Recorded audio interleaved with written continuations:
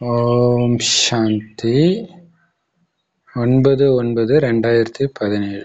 இன்றைய முரளியின் தலைப்பு: இனிமையான குழந்தைகளே, பாபாவுக்கு சமமா பதிதமானவர்களை பாவனமாக்குற முயற்சி செய்யுங்க. ஏன்னா பாபா வர்றதே அதுக்குதான். அவருக்கு சமமா நீங்க செய்யணும். ஆக்சுவலா என்னை விட நீங்க அதிக முயற்சி செய்றீங்கன்னு வேற சொல்றாரு. 4 மணி நேரம் உட்காந்து நான் விளக்கம் கொடுக்கறதுல நீங்க கொடுக்குறீங்க, அதனால மகிமை பாடுன்றாரு. ஏன் பாபாவுக்கு சமமா முயற்சி செய்யணும்னா, இந்த நேரம் உங்களுடைய அடுத்த 5000 வருட தலைவிதியை எழுதுற நேரம் அந்த அளவுக்கு விலை மதிப்பு வாய்ந்தது. உங்க இஷ்டத்துக்கு கண்ணாப்புன்னு எழுதிட்ட, ஏன் தான் ஆண்டவன் என் தலையை இப்படி எழுதுனானோ? எழுதுறதெல்லாம் யாரு? நாம இப்ப அப்படி பண்ணிடுறது. அதனால மிகவும் மதிப்பு வாய்ந்த நேரம். அதான் பிள்ளையார் உட்காந்து எழுதுற மாதிரி இருக்கும். இப்ப நம்ம எழுதுறோம் நம்மளுடைய தலைவிதிய. அதனால என்ன பண்ணணும்? நல்ல தலைவிதி அமையணும்னா வீண் விஷயங்களும் உங்க நேரத்தை வீணாக்காம பாத்துக்கோங்க. ரொம்ப முக்கியமான விஷயம். நீங்க நல்லது செய்யறது கூட அடுத்த விஷயம். வீண் விஷயத்துல உங்க நேரத்தை வீணாக்காதீங்க, விரயம் பண்ணிடாதீங்க. கேள்வி: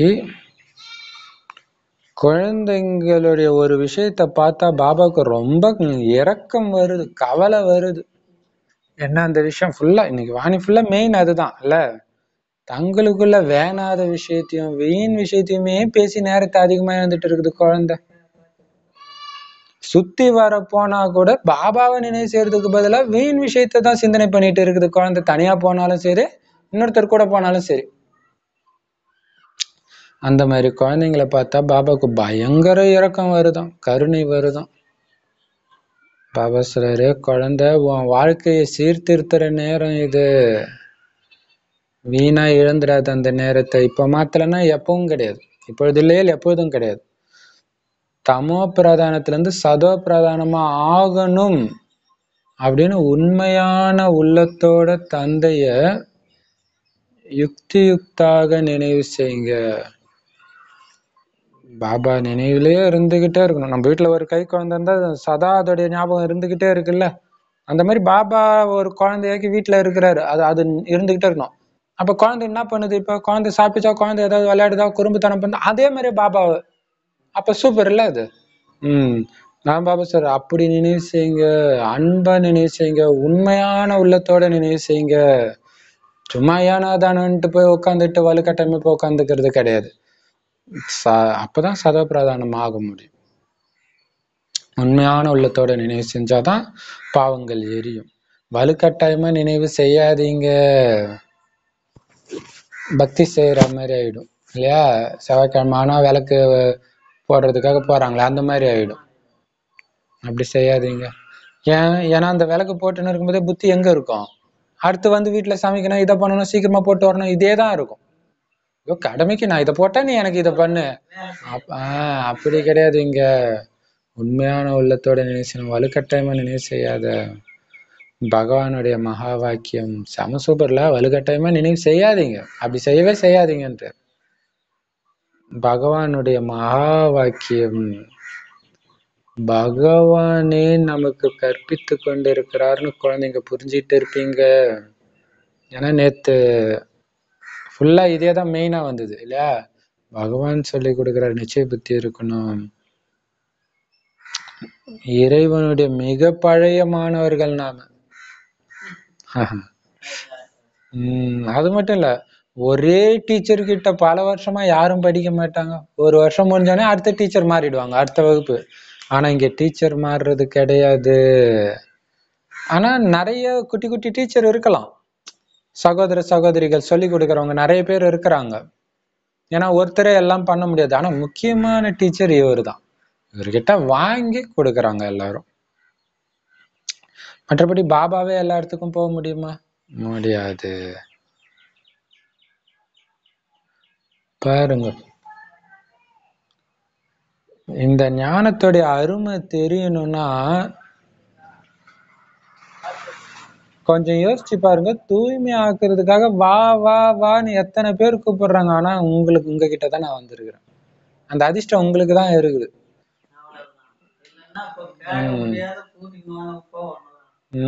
எவ்வளவு பெரிய விஷயம் இல்ல?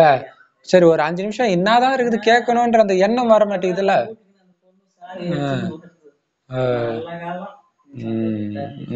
ஓ, இங்க உட்காந்து பேசுறதுக்காக வராங்க, ரொம்ப நேரம் பேசுறதுக்காக.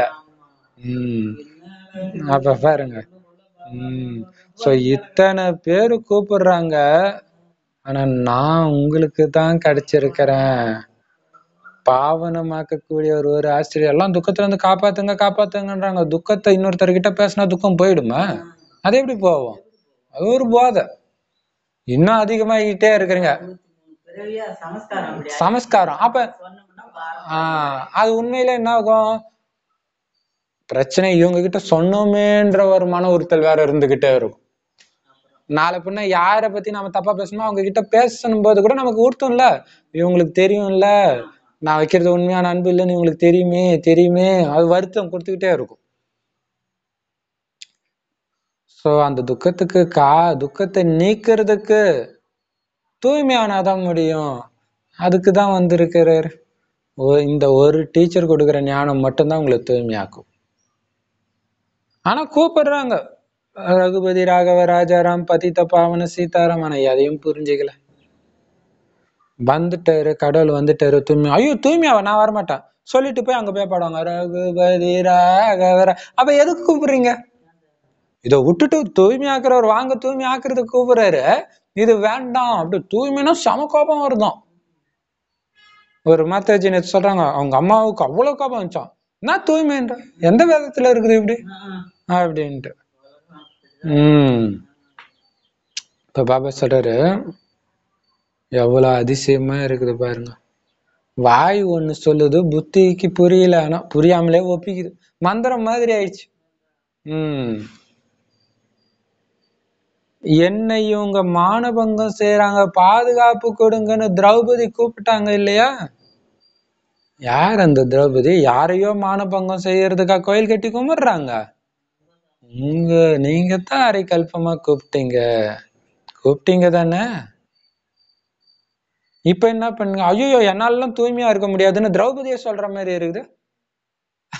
கூப்பிட்டீங்க, நான் வந்தேன், வந்த அப்புறம் ஏன் கிருஷ்ணா எனக்கு சாரி கொடுத்தேன்னு கேக்குற மாதிரி இருக்குது இப்ப இல்ல. சோ அதனாலதான் ஒரு திரௌபதியுடைய உதாரணம் கொடுத்துட்டாங்க. ஆனா அது ஒரு திரௌபதியுடைய விஷயம் கிடையாது. முழு உலகமும் தூய்மையற்றதா இருக்கு, துக்கத்துல. அதனாலதான் மாட்டிட்டு இருக்குது. பதித்த நிலைக்கும் பாவன நிலைக்கும் இரவு பகலுக்கான வித்தியாசம் இருக்குதுன்ற. இப்ப எப்படி இல்லையா? அவங்களுடைய பார்வை அந்த தூய்மையா இருக்கிறதுனால அந்த பார்வைக்கு தான் அவ்வளவு சக்தி. நம்ம பாபா பார்வை, தாதி உடம்புல பாபா வந்தோன்னா அந்த கண்ணு எப்படி ஜொலிக்குது இல்ல? இத்தனைக்கும் எவ்வளவு வயசானவங்க அவங்க. அந்த அழகுக்கு ஈடாகுமா இங்க இருக்கிற எந்த அழகும்? அதுதான். அந்த தூய்மைக்கும் தூய்மையின்மைக்கும் இரவு பகலுக்கான வித்தியாசம் இருக்குது. ஆனா பத்தித்தமானவர்கள், கல்புத்தி உடையவர்கள், பாபா எப்படி சொல்றாரு பாருங்க சூப்பரா. பாபா விகாரங்கள் மேல வெறுப்பை ஏற்படுத்துறாரு இப்படி சொல்லி. எப்படி? அழுக்கானவங்க, கல்புத்திக்காரங்க, முட்டாளுங்க. ஒருத்தன் தண்ணி அடிச்சிட்டு சாக்கடையில விழுந்து கிடந்தான்னா பாக்குறவங்க சரி முட்டா பையன்னுவாங்க. பாபா சொல்றாரு, நீங்களும் அப்படிதான் இருக்கிறீங்க, நீங்களும் அப்படிதான் இருக்கிறீங்க. சூக்ஷ்மமா விகார சாக்கடையில விழுந்து கிடக்குறீங்க, முட்டாளு, கல்புத்தி. இதை எதுக்கு சொல்றாரு? வெறுப்பு ஏற்படணும், விகாரத்தின் மீது வெறுப்பு ஏற்படணும் உங்களுக்கு, அதை ஏற்படுத்துறாரு. ராமகிருஷ்ண பரமஹம்சர் நிறைய யுக்தியை யூஸ் பண்ணுவார் அவரே தூய்மையா இருக்கிறதுக்காக. மனித கழிவுக்கு சமம் காமம்னு அது ஒரு யுக்தி அவருக்கு இல்லையா? பாபா சொல்றாரு. ஆனா பாபா உடம்பே குப்பை, உடம்பே போய், உடம்பே நினைக்காத ஆத்மா நினைன்றாரு. ஏன்னா ஆத்மாவுக்கு தெரியுது இந்த உடம்பு அழுக்காய் இருக்குது அப்படின்ட்டு. உங்களுக்கும் தெரியும் துரு ஏறி இருக்குது ஆத்மால, அதனால அதை எடுத்த உடம்பு அழுக்கா இருக்கு. ஆனா யாரு தூய்மையா இருக்கிறாங்களோ ஆத்மா தூய்மையானதா இருந்ததோ அவங்களுடைய உடலும் தூய்மையா இருந்துச்சு. சரீரம் ஃபர்ஸ்ட் கிளாஸா இருந்துச்சு, முதல் தரமானதா. அவங்க தான் முழு உலகத்தின் மீதும் ராஜ்யம் செஞ்சாங்க. செம சூப்பர்ல.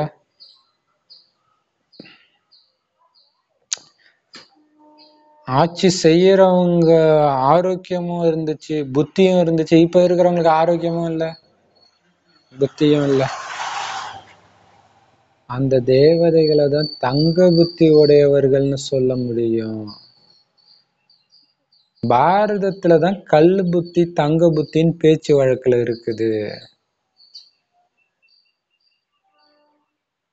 கல் புத்தி நாம என்ன சொல்லுவோம், இதயம் கல்லு மாதிரி இருக்குதுன்னு நாம சொல்லுவோம் இல்லையா? கல்லு புத்தி தங்க புத்தி. அவரா சொக்க தங்கம் அவரு, அவர்கிட்ட குற்றமே கண்டுபிடிக்க முடியாது. தங்க புத்தி அதுவும் இங்கதான் இருக்குது.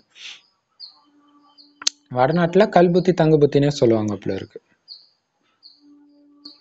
பாபா சூப்பரா சொல்றாரு. இது ஒரு செம்ம அற்புதமான பாயிண்ட் சுய புருஷார்த்தத்துக்கு, யோகத்துக்கு. இந்த தீவிரவாதிகள் அல்லது தேசப்பற்று இவங்களுக்கெல்லாம் மனசுல எந்த நேரமும் இதுல இருந்து நாம தப்பிக்கணும், இந்த நாட்டை முன்னேற்றணும், அதேதான் எந்த நேரமும் வரும். ஆனா உண்மையான தேசபக்தர்கள் நீங்க தான். அதனால உங்களுக்கு இந்த பாரதத்தை எப்படி தூய்மையாக்குறதுன்ற சிந்தனை உங்களுக்கு வந்துகிட்டே இருக்கணும்ன்ற. அதுதான் உண்மையிலே பாரதத்துக்கு பண்ற சேவை. மற்றதெல்லாம் பெரிய சேவை கிடையாது. தூய்மை ஆயிட்டா எல்லாமே சரியாயிடும் போகுது இல்லையா? நான் லஞ்சத்தை ஒழிக்கிறேன், இதை ஒழிக்கிறேன், அதை ஒழிக்கிறேன், எதுவும் முடியாது. ஏன்னா அங்க அடிப்படை விதையே அழுக்கா இருக்குது. விதை மாதிரிதான் மரம் இருக்கும். ஆத்மாவை தூய்மையாக்கணும், அதை எப்படி பண்றதுன்ற சிந்தனை நாள் ஃபுல்லா உங்களுக்கு வந்துகிட்டே இருக்கணும். வரிசைக்கிரமமாக சேவாதாரிகளுக்கு இந்த சிந்தனை வந்துகிட்டே இருக்கும்.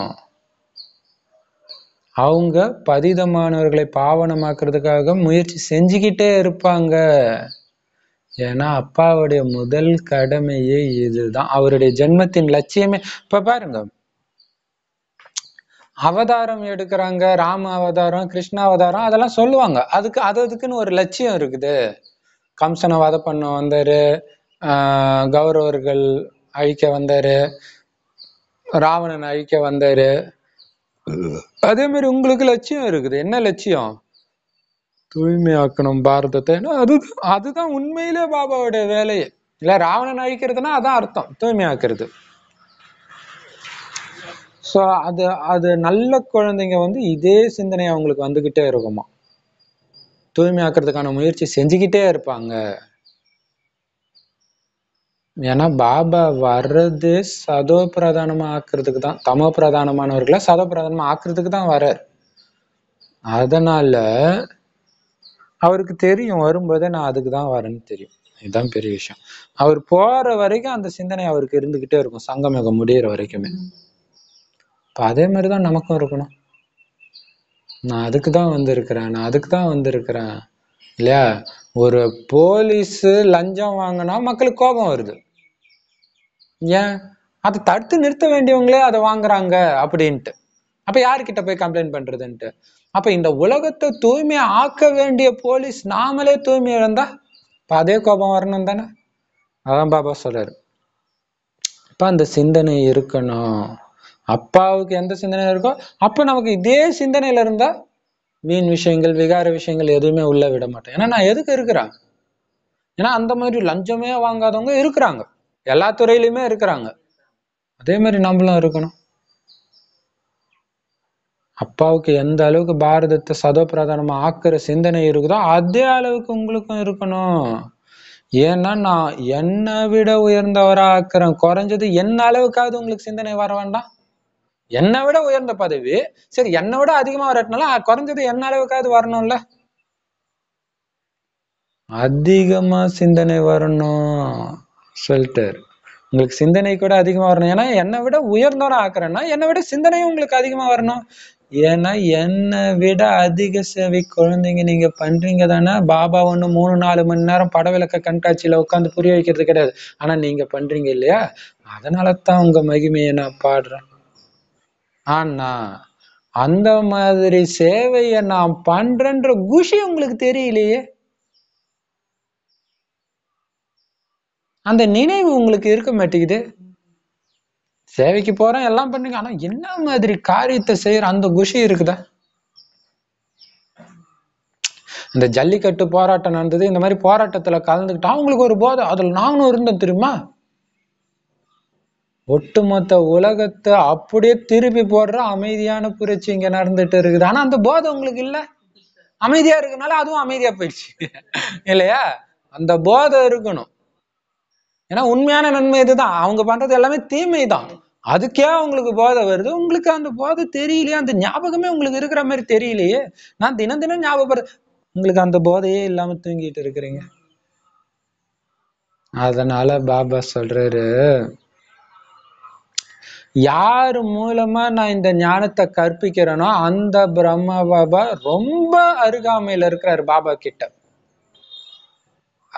அதாவது பாபா ரெண்டு பேரும் ஒன்னா இருக்கிறாங்க அந்த அர்த்தத்துல சொல்லல, ஆக்சுவலா குணத்துல பாபா கிட்ட இருக்கிறாரு. எந்த அளவு கிட்ட இருக்கிறாருன்னா, பாபா இருக்காரா பிரம்ம பாபா இருக்காரா யாராலும் கண்டுபிடிக்க முடியாத அளவுக்கு இருக்கிறாராம். இது எவ்வளவு பெரிய விஷயம். ஏன்னா அவர் எப்பயும் இருக்க மாட்டாரு, ஆனா பாக்குறவங்க எல்லோருக்கும் அவர் எப்பயும் இருக்கிற மாதிரியே இருக்குமா அவரோட நடத்தை. எவ்வளவு பெரிய விஷயம் அதுதான். அவ பாருங்க, அப்ப அந்த பெண் குழந்தைங்களும் சிவபாபா இருக்காருன்னு அன்பா பேசுவாங்க. ஆனா அந்த நேரம் சிவபாபா இல்லாம கூட இருப்பாரு. ஆனா கொஞ்சம் கூட மாறாம அதே குணாதிசயத்தை வெளிப்படுத்தினாரு. ஒரு தடவை கூட உங்களுக்கு தாதாவையும் பாபாவையும் பிரிச்சு பார்க்க முடிஞ்சுதான்னு கேக்குறாரு.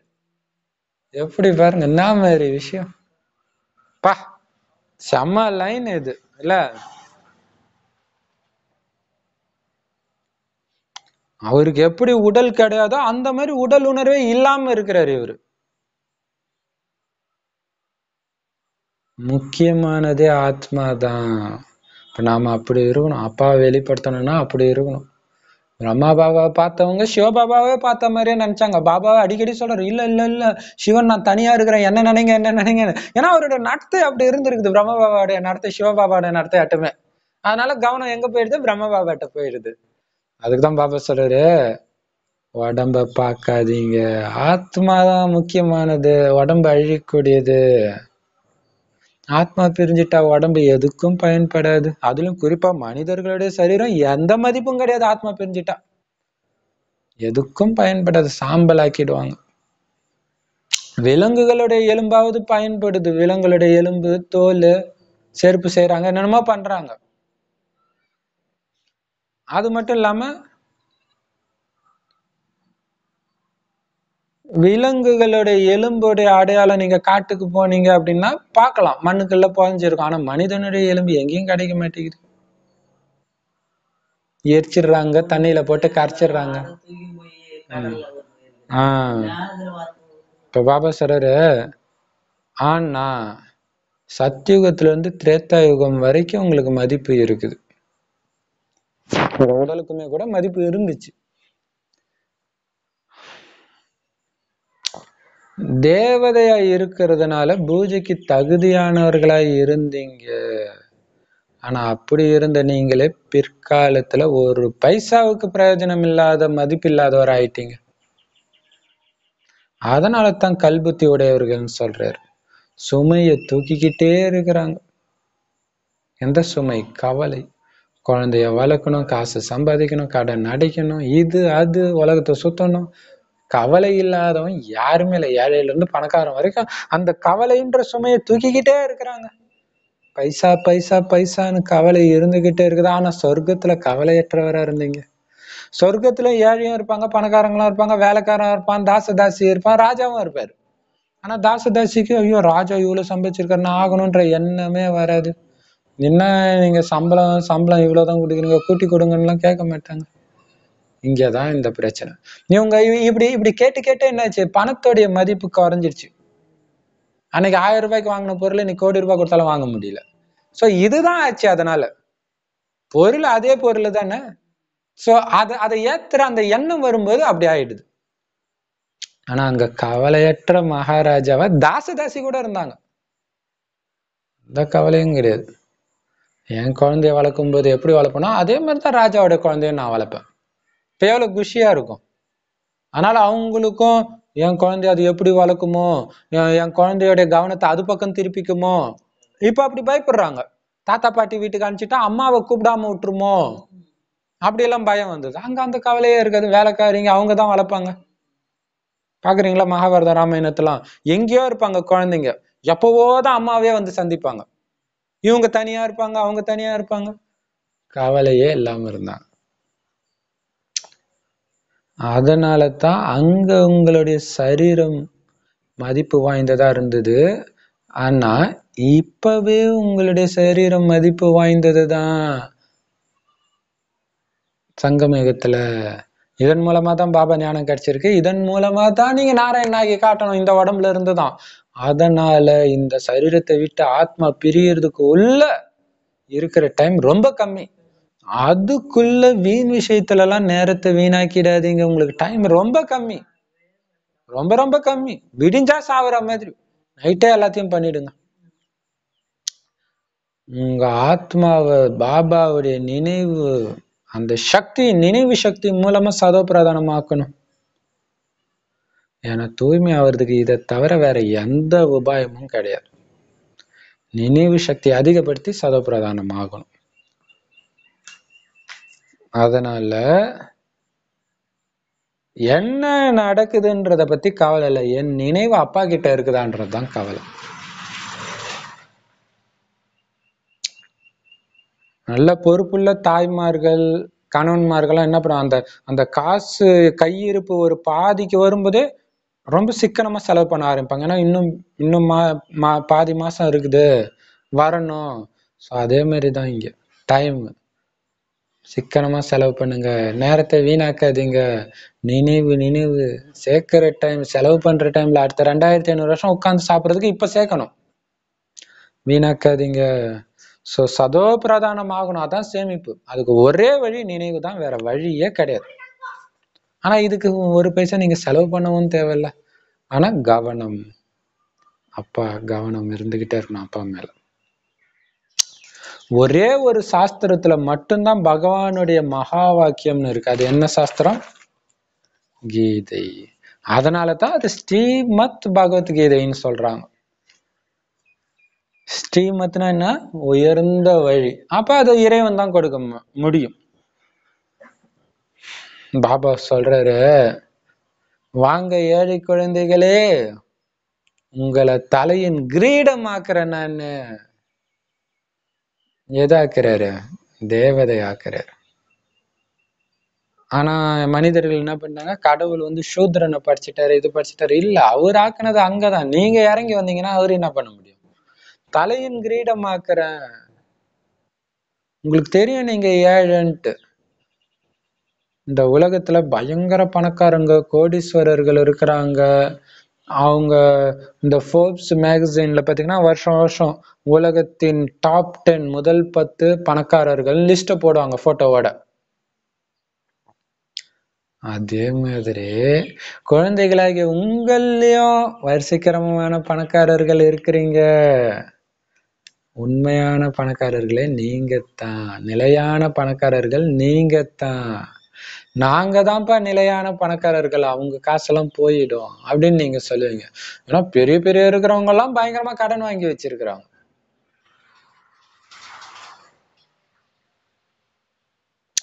இன்னொரு விஷயம், உண்மையான செல்வந்தன் நாங்க தான். ஏன்னா எங்க செல்வம் தான் கூட வரும், அவங்க செல்வம் கூட வராது. அப்புறம் எப்படி அது உண்மையான பணக்காரன்னு சொல்ல முடியும்? அதனால பாபா சொல்றாரு, உங்களுக்கு முன்னாடி அந்த கோடீஸ்வரன் அத்தனை பேரும் ஏழைகளே. எவ்வளவு பெரிய விஷயம். இந்த போதை இருந்தா பணத்து பின்னாடி போகாத புத்தி. அவங்க எல்லாம் ஏழைங்க. ஏழை ஆகுறதுக்கு ஏன் ட்ரை பண்ற? அவங்க ஏழை ஆகுறதுக்கு ட்ரை பண்றாங்க, அவங்களுக்கு தெரியல. உங்க முன்னாடி அவங்க எல்லாம் ஏழைகளே.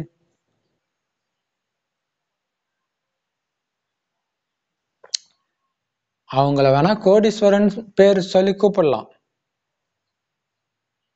ஆனாலும் அவங்க ஏழைகளே. ஆக்சுவலா சிவபாபாவே உங்களுக்கு கோடீஸ்வரன் பேர் வச்சிருக்கிறார். பதம் பத்மா பதம் பதின்றாங்க இல்லையா, அப்படின்னு என்ன அர்த்தம்? கோடானு கோடி ஆஸ்திக்கு அதிபதி. இப்போ கோடீஸ்வரன் உங்களுக்கு பேர் வச்சுக்காரு, அப்பா வைக்கிற பேரு தான் உண்மை. ஏன்னா நீங்க சொர்க்கத்தின் கோடீஸ்வரர்கள், அவங்க ஒண்ணுமே இல்லாத நரகத்தின் கோடீஸ்வரர்கள். நரகத்துல எது இருந்தும் நிம்மதி இருக்காது இல்ல. நரகத்தை பத்தியும் சொர்க்கத்தை பத்தியும் உங்களுக்கு தெரியும், ஆனா பாவம் அந்த கல்புத்திக்கார கோடீஸ்வரர்களுக்கு ஒண்ணுமே புரியல இல்லையா, இதை பத்தி தெரியல. விஐபியா அவங்களை கூப்பிடுறோம், ஃபங்க்ஷனுக்கு கூப்பிடுறோம், வராங்க. பிரம்மகுமாரி சென்டரா நான் போயிருக்கிறேன், என்ன விஐபியா கூப்பிடுவாங்க. எதுக்கு கூப்பிடுறாங்க? அவருக்கு பெருமை, நான் விஐபியா போனேன்னு பெருமை. கல்புத்திக்காரங்களுக்கு பாவம் ஒண்ணுமே புரியல. ஆனா கடைசியில உங்ககிட்ட வருவாங்க இந்த விஐபி. ஐயோ நீங்க தான் கடவுளை, இது எனக்கு தெரியவே இல்லைங்க, ஏங்க அப்ப சொல்லலன்னு வாங்க. சொன்னா கேட்கிற நிலைமையில நீங்க இல்லையே பிரதர் அப்படின்னும். எப்ப தெரியுமா வருவாங்க? விநாசம் நடக்கும் பொழுது புரிஞ்சுக்கோங்க, ஐயோ இந்த பழைய உலகம் அழியதான் போகுதுன்னு புரிஞ்சுக்கோங்க. அப்ப சொல்லுவாங்களாம், பிரம்மகுமார் குமாரிகள் உண்மையத்தான்ப்பா சொல்லியிருக்கிறாங்க, வருஷத்தை வேற துல்லியமா சொன்னாங்களேப்பா அப்படின்னு சொல்லுவாங்க. சரி கடைசியில சொல்லுவாங்க. அதனால இப்ப என்ன செய்ய முடியும் அவங்களால? ஒன்னும் செய்ய முடியாது. ஏன் செய்ய முடியாது? பெரிய கோடீஸ்வரர்கள் தான். ஆனா அந்த நேரம் கோடி எல்லாம் நெருப்புல அழிஞ்சு போயிடும். எல்லா காசும் பேங்க்ல இருக்கு, பேங்கே நெருப்புல போயிடுச்சுன்னா என்ன பண்ண முடியும் இல்ல? அப்புறம் எங்க பணக்காரன் ஏழை எதுவுமே கிடையாது, பைசா எல்லாம் முற்றிலும் அழிஞ்சிடும். அப்ப என்ன பண்ண முடியும்? அவங்களால ஆஸ்தி அடையிறதுக்கான எதுவுமே பண்ண முடியாது. அணுகுண்டு போட்டாங்கன்னா கட்டடம் சொத்து எல்லாம் அழிஞ்சிடும். டக்கு டக்கு டக்குன்னு எப்படிதான் போச்சுன்னே தெரியாது. கரண்ட்ல மாட்டி குழந்தை கருகி போச்சுன்றாங்களா, அந்த மாதிரி ஆயிடும் எல்லாம். கரண்ட் சுடுகாட்டுல அப்படியே உடம்பு விட்டு அப்படியே ஒரு பிடி சாம்பலா வருது பாருங்க, அந்த மாதிரி ஆயிடும். எல்லாமே சாம்பல் ஆயிடுது, சரீரம் அழிஞ்சிடுது. ஏன்னா பயங்கரமான பயமுறுத்தக்கூடிய காட்சி எல்லாம் வரப்போகுது, இன்னும் நீங்க பார்க்கல. இப்ப சினிமால பாக்குறீங்க, அப்படியே கேஷுவலா பாத்துரும். அதெல்லாம் நிஜத்துல வரும்போது பதற ஆரம்பிச்சிடுங்க. சினிமால பார்க்கும்போது பெருசா தெரியாதுதான், பயங்கரமா பயமுறுத்துற காட்சி வரப்போகுது. நீங்க அதை பார்க்க போறீங்க. அந்த நேரத்துல நான் ஞானத்துக்கு வரணும்னு நினைச்சா முடியாது, இப்பவே வந்தாதான் உண்டு. இத பகவானே அமர்ந்து புரிய வைக்கிறாரு. இப்ப நீங்க சொல்லணும், இத சொற்பொழிவுல சொல்லணும். அந்த நேரத்துல உங்களால வர முடியும்னு நினைக்கிறீங்களா? முடியவே முடியாது. கோடி ரூபாய் கொடுத்தாலும் வர முடியாது, கோடி ரூபாய் உங்ககிட்ட இருக்கவும் இருக்காது, வர முடியாது உங்களால. இது மாதிரி ஏரோப்ளேன் போறதுக்கு முன்னாடி பேராஷூட் எப்படி யூஸ் பண்ணா அப்படிலாம் இன்ஸ்ட்ரக்ஷன் கொடுக்குறாங்க. அப்ப கவனக்குறைவா இருந்துட்டு ஆக்சிடென்ட் ஆகும்போது போடனா என்னத்த போடுவீங்க? எப்படி தெரியும்? ஒன்றும் தெரியாது. அந்த நேரம் ஞானத்துக்கு வர முடியாது, அந்த டைம்ல முடிஞ்சு போயிடும். இதைத்தான் பாபா இப்ப உட்காந்து புரிய வைக்கிறேன். கோடீஸ்வரன் நீங்க. இப்ப அந்த மாதிரி ஞானத்தை அப்பா கிட்ட இருந்து கத்துக்கிறதுக்காக வந்திருக்கிறோம் அப்படின்னு உங்களுக்கு தெரியும் தானே?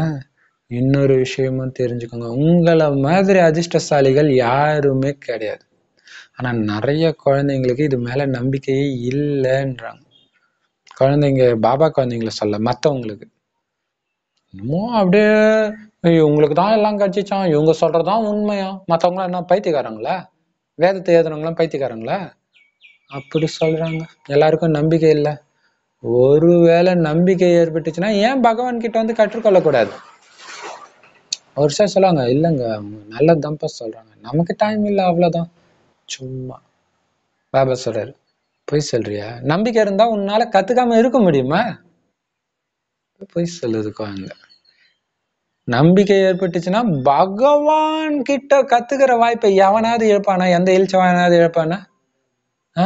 தன்னுடைய குழந்தைய வந்து உயர்ந்த ஸ்கூல்ல சேர்க்கறாங்க, tuition சேர்க்கறாங்க, Hindi class, dance class, music கிளாஸ்ன்னு அனுப்புறவங்க கடவுளே சொல்லி கொடுக்கறதுக்கு அனுப்பாம இருக்கிறாங்கன்னா அவங்களுக்கு உண்மையிலே நம்பிக்கை இருக்குதா? இல்ல. இந்த ஞானம் என்ன மாதிரி ஞானம்னு சொல்றாரு பாருங்க. இன்னைக்குதான் பயங்கரமா சொல்றாரு. இரவு பகலா விளக்கை ஏத்தி வச்சு உயிரை கொடுத்து படிக்க வேண்டிய ஞானம் இது. சாப்பாடு சாப்பிடாம கூட இந்த படிப்பு படிக்கிறதுல ஈடுபடணும், அந்த மாதிரி ஞானம் இது. நான் மாதிரி விஷயம் பாருங்க. நான் மாதிரி ஞானம் இது. உயிரை கொடுத்து இரவு கண் விழிச்சு படிக்கணும்ன்ற. சாப்பிடாம கூட இந்த படிப்புல இருக்கணும், சாப்பாடு கூட பொறுமையா சாப்பிட்டுக்கலாம், அந்த ஞானம். அந்த அளவுக்கு தாரணை பண்ணணும். இந்த ஞானத்திலேயே மூழ்கி இருந்தா மட்டும்தான் மாயை கிட்ட இருந்து தப்பிக்க முடியும். எல்லாம் தப்பிக்கவே முடியாது, அந்த சக்தியே வராது. அது மட்டும் இல்ல, ஸ்டேட் ஃபர்ஸ்ட் எடுக்கிறதுக்கு, டாக்டர் ஆகிறதுக்கு உழுந்து படிக்கிறாங்க. அதை படிச்சுட்டு திடீர்னு வேற ஒரு எக்ஸாம் வச்சுட்டு அவங்களால மார்க் எடுக்க முடியல, நான் கஷ்டப்பட்டு படிச்சேன் எனக்கு கிடைக்கல, அந்த எக்ஸாமை ரத்து பண்ணுங்க அப்படின்னு போராட்டம் பண்ணிட்டு இருக்கிறாங்க. மனிதர்கள் வைக்கிறது அப்படியே ரத்து பண்ணா கூட வந்துடுவாங்கன்னா ஒன்றும் கேரண்டி கிடையாது. ஆனா இங்க கேரண்டி கொடுக்குறாரு, இந்த படிப்பை விட்டு நீ எதுக்கு போய் அழியிற படிப்பை படிச்சுட்டு அந்த அளவுக்கு உயிரை கொடுத்துட்டு இருக்கிற இல்ல. அதனால பாபா சொல்ற 21 பிறவிக்கு வருமானம்னா நீ எந்த அளவுக்கு படிக்கணும்னு யோசிச்சு பாரு. ஏன்னா டாக்டர் ஆகணும்னு நினைச்சு படிக்கிற குழந்தை போய் பாத்தீங்கன்னா தூங்காம படிக்கும், சாப்பிடாம போய் எக்ஸாம் எழுதிட்டு வரும். அப்ப அது அல்ப கால இதுதான். அவங்களுக்கு டாக்டர் சீட்டு கிடைக்குமா கேரண்டி கிடையாது, கிடைச்சாலும் கிளினிக் வைக்கணும், வச்சாலும் அது ஓடணும், இவ்வளவும் இருக்குது. ஆனா உங்களுக்கு எந்த பிரச்சனையும் இல்லாம 21 பிறவிக்கு சும்மா ராஜாவா இருப்பீங்க. அப்ப என்ன மாதிரி படிக்கணும் இந்த படிப்புன்னு பார்த்துக்கோங்க. கரண்ட் இல்லைன்னா விளக்கு ஏத்தி வைங்கன்றாரு. இதெல்லாம் எப்ப 69க்கு முன்னாடி சொன்னாரு, ஏன்னா அப்ப அப்படிதான் இருந்துச்சு நிலைமை. ஆனா இப்ப எல்லா வசதியும் இருக்குது, இப்பயும் படிக்கலன்னா இப்போ படிக்க கூட தேவை, அப்படியே கேட்டா போதும், அவ்வளவு இருக்குது. இப்ப பாபா சொல்றாரு 21 பிறவிக்கான வருமானம் குழந்தை, அதனால மிகவும் நல்ல முறையில இந்த படிப்புல உங்க புத்தி ஈடுபட்டுக்கிட்டே இருக்கணும். ஆனா இந்த படிப்பையும் விட முக்கியமானது ஒண்ணு இருக்குது, என்னது அது? அப்பாவை நினைவு செய்யறது. சோ படிப்பே இரவும் பகலுமா நீ படிச்சுட்டு இருக்கணும்னா நினைவு எப்படி இருக்கணும்? இதை விட முக்கியமானது அது. அப்ப அது எப்படி இருக்கணும்? ஆனா பாபாவுக்கு ரொம்ப இரக்கம் வருது, குழந்தைங்க இங்க அங்கன்னு சுத்தி வர போறாங்க, ஆனா ஒருத்தர் கூட அப்பா நினைவுல இருக்க மாட்டேங்குது. பாபா குழந்தையதான் சொல்றாரு. வேண்டாத வீண் விஷயங்களை பேசிக்கிட்டு நேரத்தை வீணாக்கிட்டு இருக்கிறாங்கன்னு அப்பாவுக்கு நல்லா தெரியும். பாபா சொல்றாரு, உங்களை பத்தி நான் கவலைப்படுறேன், உங்களை பத்தி உங்களுக்கு கவலை இருக்குதா? மிகுந்த கவலை இருக்கணும், உங்க மேல உங்களுக்கு மிகுந்த கவலை இருக்கணும். நேற்று சொன்னா இருப்பாங்க, உங்களை மாத்திக்கிறத பத்தி கவலைப்படுங்க, மத்தவங்களை மாத்துறத பத்தி கவலைப்படாதீங்க, அது உங்க வேலை கிடையாது. என்ன உங்களுக்கு கவலை இருக்கணும்? டைம் ரொம்ப கம்மியா இருக்குது. ஒரு 10th +2 படிக்கிற மாணவனுக்கு அந்த டைம் நெருங்க ஒரு பதற்றம் இருந்துகிட்டே இருக்கும். இன்னும் ஒரு வாரம் தான் இருக்குது, இன்னும் 3 நாள் தான் இருக்கு, நான் இன்னும் படிக்கவே இல்லை, நான் எப்படித்தான் படிப்பேன், அந்த மாதிரி கவலை இருக்கணும் உங்களுக்கு. இந்த கவலை இருந்துகிட்டே இருக்கணும். இதை தவிர உங்களுக்கு வேற எந்த கவலையும் இருக்கக்கூடாது. குழந்தைங்க கிட்ட அப்பா அம்மா சொல்லுவாங்களே, உனக்கு படிக்கிறத தவிர என்னடா கவலை, அந்த மாதிரி இருக்கணும். ஏன்னா டைம் ரொம்ப கம்மி, பாரதம் ரொம்ப பெருசு, அதை மாத்திர சேவை இருக்குது. கொஞ்சோண்டு டைம்ல இவ்வளவு பெரிய பாரதத்தை மாத்துறதுன்னா எவ்வளவு சேவை இருக்குது. மிக்க டைம் இருக்காது, மூச்சு விட டைம் இருக்காது. உண்மையில அப்படிதான் இல்லையா? அதிக சேவை இருக்குது. முதல்ல உங்களுடைய வாழ்க்கையை சீர்திருத்தணும், அது ரொம்ப முக்கியம். ஏன்னா உங்களுடைய நடத்தையை பார்த்தவங்க மாறினா. அன்னைக்கு அந்த பிரதர் சொன்னாரு, எங்க ஊர்ல எங்க சிஸ்டரை பார்த்தா அப்படியே கையெடுத்துக்க முன்னும் போல இருக்கும், அப்படியே தேவதையே பாக்குற மாதிரி இருக்கும். அந்த சென்டருக்குள்ள போயிட்டாங்கன்னா ஒருத்தர் மாறாம வரவே முடியாது அப்படிங்கிறார் இல்லையா? டெய்லி 100 பேர் வராங்க. அது டிஸ்ட்ரிக்ட் ஹெட் குவார்ட்டர்ஸ் அது, அதனால. சரி, இப்ப பாபா சொல்றாரு இங்கேயுமே அப்படிதான், சென்னை அண்ணா நகர் அப்படிலாம் பாத்தீங்கன்னா அப்படிதான் கூட்டம் வரும். சரி, இப்ப பாபா சொல்றாரு, வீண் விஷயங்களை பேசாதீங்க, உங்க வாழ்க்கையை திருத்திக்கணும். மௌனம் தான் உங்களுக்கு ஆயுதமே. அமைதி சக்தி தான். அறிவியல் சக்தியே மூக்குல கை வைக்க வைக்க போறது என்னது? இந்த அமைதியின் சக்தி. ஒரு சில விஷயங்கள் நடந்தா புத்தி பேதலிச்சிடும் அப்படியே. உதாரணத்துக்கு தன் கண் முன்னாடி தன்னுடைய கணவன் ஆக்சிடென்ட்ல இறக்குறது, தன்னுடைய குழந்தை இறக்குறது. ஆனா நம்ம சிரிச்சுக்கிட்டு அமைதியா இருப்போம் கடைசி நேரத்துல. அதுதான் அமைதியின் சக்தி. ஸோ அந்த அளவுக்கு சக்தி வாய்ந்ததா உங்களுடைய நடத்தையை மாத்துங்க. அது மட்டும் இல்ல, அமைதியா இருப்பீங்க, கோபம் இல்லாம. பாருங்க, தர்மருடைய தம்பிகள் அந்த தண்ணி எடுத்துட்டு வர்றதுக்காக குளத்துக்கு போறாங்க. சம தாகம். ஆக்சுவலா தாகம்னு சொல்லி அனுப்பிச்சதே தர்மர் தான். கடைசி தம்பி போறான், நக்குலன் போறான். குளம் சொல்லுது, நான் கேட்குற கேள்வி கேட்டுட்டு தண்ணி குடி. ஏய், குளம் என்ன உனக்கு சொந்தமா? போடா அப்படின்னு தண்ணி குடிக்கிறான், செத்து போயிடறான். அடுத்தவன் வரான், எவன்டா என் தம்பி சாவடிச்சான், தைரியம் இருந்தா முன்னாடி வாடான்றான். நான் தான்ப்பா பண்ணேன், கேள்வி கேட்கறேன்னு எச்சரிச்சேன், கொடுக்காம குடிச்சான், செத்துட்டான். நீ யாவது சொல்லு. நீ என்ன நினைச்சிட்டு இருக்க? என் தம்பியே சாச்சா உன்னை நான் என்ன பண்றேன்னு பாருதோ, தண்ணி குடிச்சிட்டு வரேன், செத்து போயிடான். இப்படியே பீமன் வரான், அர்ஜுனன் வரான், எல்லாம் போய் என்ன ஆளே காணும்னு தர்மர் வர்றாரு. அப்படி தம்பி செத்து கிடக்கிறத பார்த்தோன்னே பதறாங்க எல்லாரும். அர்ஜுன் வர்றாரு, சரி தர்மர் வர்றாரு கடைசியில. அப்படியே கூலா போய் ஒரு ஒரு குழந்தையா தொட்டு பாக்குறாரு, மூச்சுல கை வைக்கிறாரு, கன்னத்துல வைக்கிறாரு, பாக்குறாரு. அப்படியே எல்லாத்தையும் பார்த்துட்டு யோசிக்கிறாரு, இங்க எப்படி இறந்தாங்க, யாரும் இங்க இல்ல. கூலா யாருக்கோ நடந்த மாதிரி யோசிக்கிறார். ஒரு போலீஸ் போய் டிடெக்டிவ் பண்ணா அவங்க ஒன்றும் பதற மாட்டாங்க. போலீஸ் இது எப்படி நினைச்சு அந்த மாதிரிதான் அவர் பார்ப்பார். யாரும் இல்லையே, எப்படி இது நடந்துச்சு, தண்ணியும் ஒன்றும் விஷம் நிறைஞ்ச மாதிரி இல்லை, இப்போ இதுல ஏதோ தண்ணியில ஏதோ ஒரு பிரபாவம் இருக்குது அப்படின்னு போய் இவரும் தண்ணி குடிக்க இப்படி வாய் கிட்ட எடுத்துட்டு போவே டமால் தோன்றாரு. நில்லு, தண்ணி குடிக்காத கேள்வி கேட்கறதுக்கு முன்னாடின்னு சொன்னதை மீறி குடிச்சதுனாலதான் உன் தம்பிங்க எல்லாம் செத்தாங்க. அப்படின்னு என்ன அர்த்தம்? உன் தம்பிங்களை கொலை பண்ணது நான் தான் அர்த்தம். நீ என் கேள்விக்கு பதில் சொல்லு. அப்படியே வாய்கிட்ட போன தண்ணி அப்படியே விட்டுட்டு இப்படி கும்பிட்டு, சரி என்னால முடிஞ்ச அளவுக்கு நான் பதில் சொல்றேன். அப்ப பாருங்க, என் தம்பியை கொன்னா கோபம் வரல. அந்த தாகத்துல இருக்கும்போது, தூக்கத்துல இருக்கும் போதெல்லாம் புத்தி பேதலிச்சு இருக்கும், ஒரு ஸ்திரமா இருக்காது. அந்த டைம்ல பாத்தீங்கன்னா கோபம் வரும் அதிகமா. அது அதுதான் அனைத்தையும் வென்றாயின்ட்டு கடைசியில சொல்லுவாங்க. சோ ஒவ்வொரு கேள்வியா கேட்கிறேன் இல்லையா? அப்ப அது காரணம் என்ன?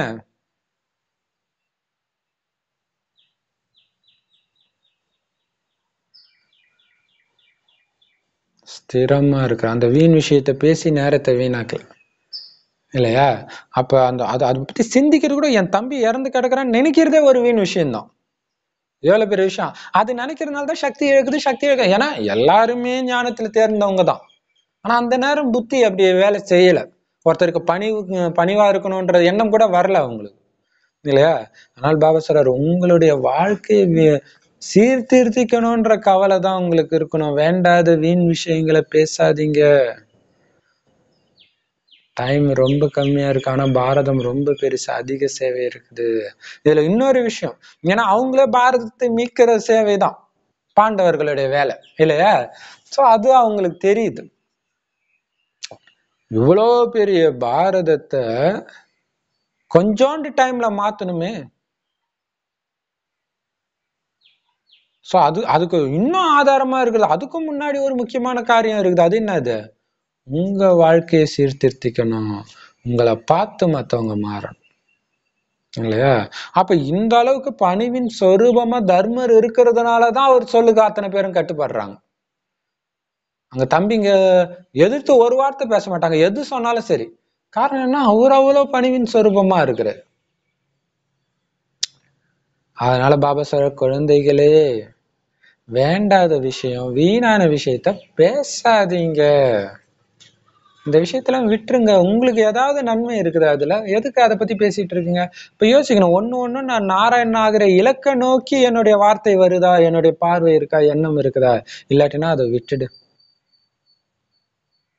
உங்க வாழ்க்கைய மாத்துங்க மாத்துங்கன்னு பல தடவை பாபா சொல்லிட்டு இருக்கிறார். எல்லோருமே தங்களுக்குள்ள சண்டை போட்டு இறந்து போய் தான் தீரணும். ஏன்னா நாடகத்துடைய விதி அது. அது கூட உங்களை கொஞ்சம் கூட டிஸ்டர்ப் பண்ணக்கூடாது. தமோ பிரதானத்திலிருந்து சதோ பிரதானம் ஆகுறதுக்கு டைம் ஆகுது இல்லையா?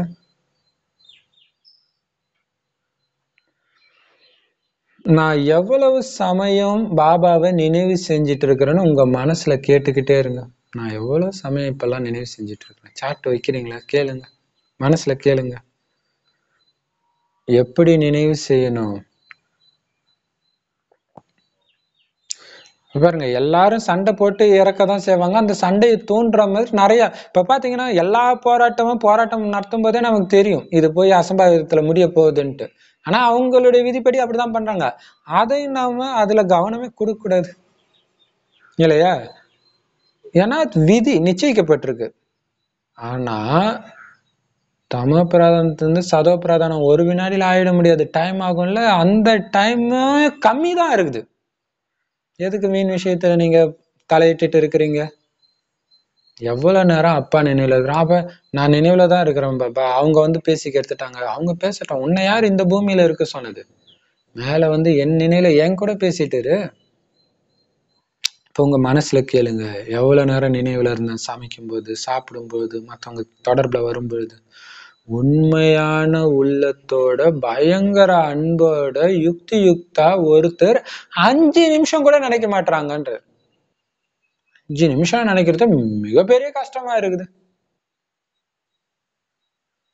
எப்படி நினைக்கிறது?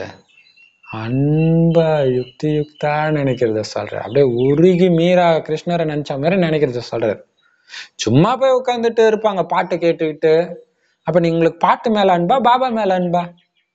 இல்ல. இப்ப பாபா சொல்றாரு, நினைவுனால அன்பாத்தான் பண்ணுவாங்க. எனக்கு என் கணவன் ஞாபகமாவே இருக்குது. அப்ப வலுக்கட்டாயமா நினைக்கிறாங்க. அந்த அன்பா பண்றதுக்கு பேர் தான் நினைவு. அன்பு இல்லாம யாரையாவது நினைவு செய்றீங்களா? அப்ப நான் மட்டும் இழிச்ச வாயினா, என்ன மட்டும் அன்பு இல்லாம நினைவு செய்றீங்க கடமைக்குன்னு. ஆனா நிறைய பேரு வேற வழி இல்லாத நிலைமையில என்ன நினைவு செஞ்சுட்டு இருக்கிறாங்க. அன்போட நினைவு செய்யறதுன்னா என்னன்னே அவங்களுக்கு தெரியல.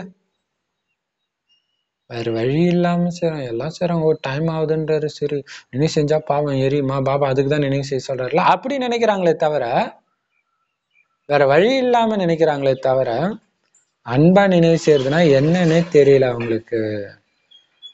அந்த உண்மையான உள்ளத்துலதான் இறைவன் மகிழ்ச்சி அடைகிறாரு. அப்ப பாருங்க, அந்த ஆஞ்சநேயர் வந்து ராமருக்கு அந்த குங்குமம் பிடிக்கும்னு சீதை சொன்னோடனே உடம்பெல்லாம் பூசிட்டு வர்றாரு. அப்போ இறைவனை திருப்திப்படுத்துறதுக்காக நான் என்ன வேணாலும் பண்ணணும்ன்றதுதான் அன்பா நினைவு செய்யுது. இல்ல தேக அபிமானம் இல்லாம எல்லோருக்கும் போய் சொல்லுன்றாரு. சோ அதுலதான் அன்பு இருக்கு. இப்ப பாபா சொல்றாரு, ஏன்னா அந்த உண்மையான உள்ளத்தினாலதான் அப்பாவுக்கு மகிழ்ச்சி. ஏன்னா பாபா வந்து உங்களுக்கு நிறைய கஷ்டம் கொடுக்கல. ஒரே ஒரு வார்த்தை தான் சொல்றாரு, மன்மனா பவ அப்படின்னு. என்னத்தான் நினைவு செய்யுங்க. அப்பதான் உங்களுடைய அனைத்து பாவங்களும் அழியும். உண்மையான நண்பன் உங்களுக்கு நான் மட்டும்தான். மத்தவங்க எல்லாருமே உங்களுக்கு யாரு? எதிரிகள் தான். உண்மையான நண்பன், உண்மையான அப்பா சொல்லுவாங்களே, ஏய் அப்பா அம்மா குழந்தைங்களுக்கு கெடுதல் நினைப்பாங்களா? நினைப்பாங்க. அவங்களுக்கே தெரியாது அது கெடுதல்னு. ஆனா இவருதான் அந்த உண்மையான அப்பா அம்மா. உண்மையான நம்ம நன்மைக்காக யோசிக்கிறவர் செய்யறவர் ஒரு பாபா மட்டும்தான். மத்த எல்லாருமே எதிரிகள்னு புரிஞ்சுக்கோங்க. எதிரி சொல்றதை எவனாவது கேட்பானா? இப்ப பாபா சொல்றத மட்டும்தான் கேட்கணும். அதான் பாபா சார், நீங்க ஒருத்தருக்கு ஒருத்தர் கூட எதிரியாத்தான் இருக்கிறீங்க. ஒருத்தருக்கு ஒருத்தர் தங்களுக்குள்ள சண்டை போட்டுக்கிறாங்கன்னா அவங்கள எப்படி நண்பர்கள்னு சொல்ல முடியும்?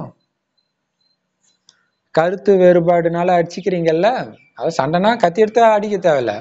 பட் கருத்து வேறுபாடுனால சண்டை போடுறீங்கல்ல, அப்ப எப்படி உங்களை நண்பர்னு சொல்ல முடியும்? அப்போ ஒருத்தருக்கு ஒருத்தர் நீங்க எதிரியாத்தான் இருக்கிறீங்க. இப்போ உண்மையான நண்பன் யாரு? பாபா. அவர் சொல்றபடி நடக்கணும். ஒருவேளை உண்மையான நண்பன் பாபா தான். பட் எதிரிய அந்த பகைய அழிக்கணும்.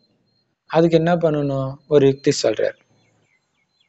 உங்களை ஆத்மான்னு புரிஞ்சுட்டு எதிர இருக்கிறவங்கள ஆத்மா சகோதரன்னு புரிஞ்சுக்கிட்டீங்கன்னா பகைமை தானா முடிஞ்சிடும். ஏன்? எதிர இருக்கிறது வெறும் ஆத்மா. அந்த ஆத்மாவுக்கு மூக்கு கிடையாது, காது கிடையாது, கண்ணு கிடையாது, வாய் கிடையாது. அப்ப யார்கிட்ட போய் பகை வைப்பீங்க? ஒரு நட்சத்திரத்து கூட சண்டை போட்டுன்னு இருப்பீங்க? அதோட நடிப்பு நடிக்குது. இந்த சிடி போட்டா இந்த பாட்டு தான் ஓடும், அதுல பதிவாயிருக்கிறதா அது ஓடி ஆகும். அப்ப உங்களுக்கு பகை இருக்காது. அதுக்குள்ள இருக்கிறத அது பிளே பண்ணுது, உடம்ப பயன்படுத்தி பிளே பண்ணுது. எப்படி சிடி பிளேயரை பயன்படுத்தி பாடுதோ அது மாதிரி நீங்களும் நடிக்கிறீங்க. ஆனா பகை இருக்காது. ஏன்னா மூக்கு கண்ணு காது எதையும் பார்க்கல. நீங்க எதை பாக்குறீங்க? ஒரு ஆத்மா. அப்ப பகை முடிஞ்சிடும்.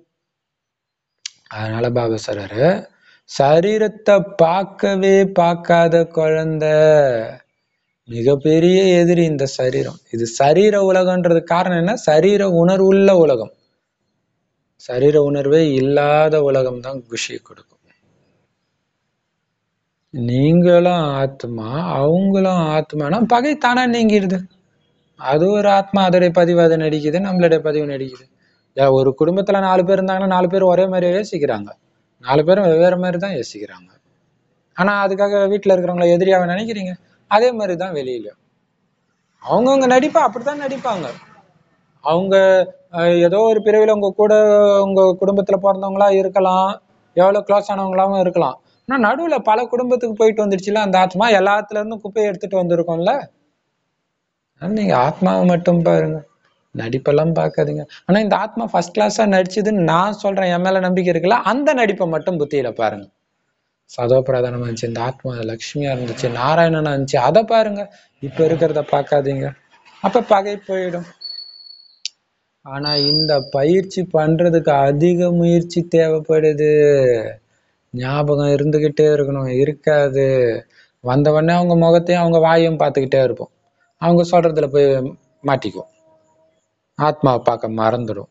அப்ப அதிக முயற்சி செய்ய வேண்டியிருக்கு. இன்னைக்கு வாணி ஃபுல்லா லைனுக்கு லைன் அந்த முயற்சியை பக்குவப்படுத்திட்டு இருக்கிறார். ஏன்னா அதிக முயற்சி செய்யாம ஏதாவது கிடைக்குமா?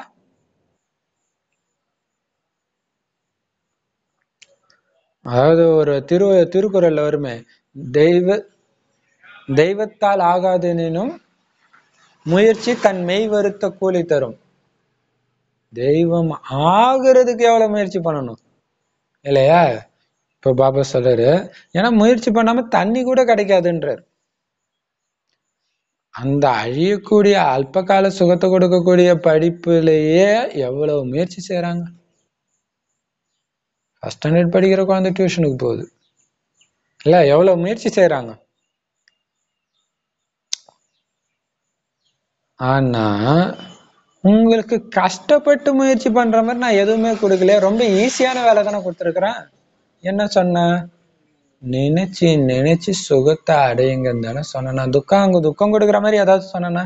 நினைக்க நினைக்க அவ்வளவு ஆனந்தமா இருக்கும் குழந்தை, நினைன்ற.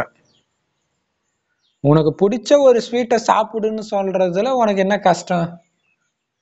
அவ்வளவு சுகம் இருக்கு, நீ அதை சாப்பிட்டது இல்லை, இப்ப சாப்பிட்டு பார், நினைச்சு நினைச்சு சுகம் அடையுங்க.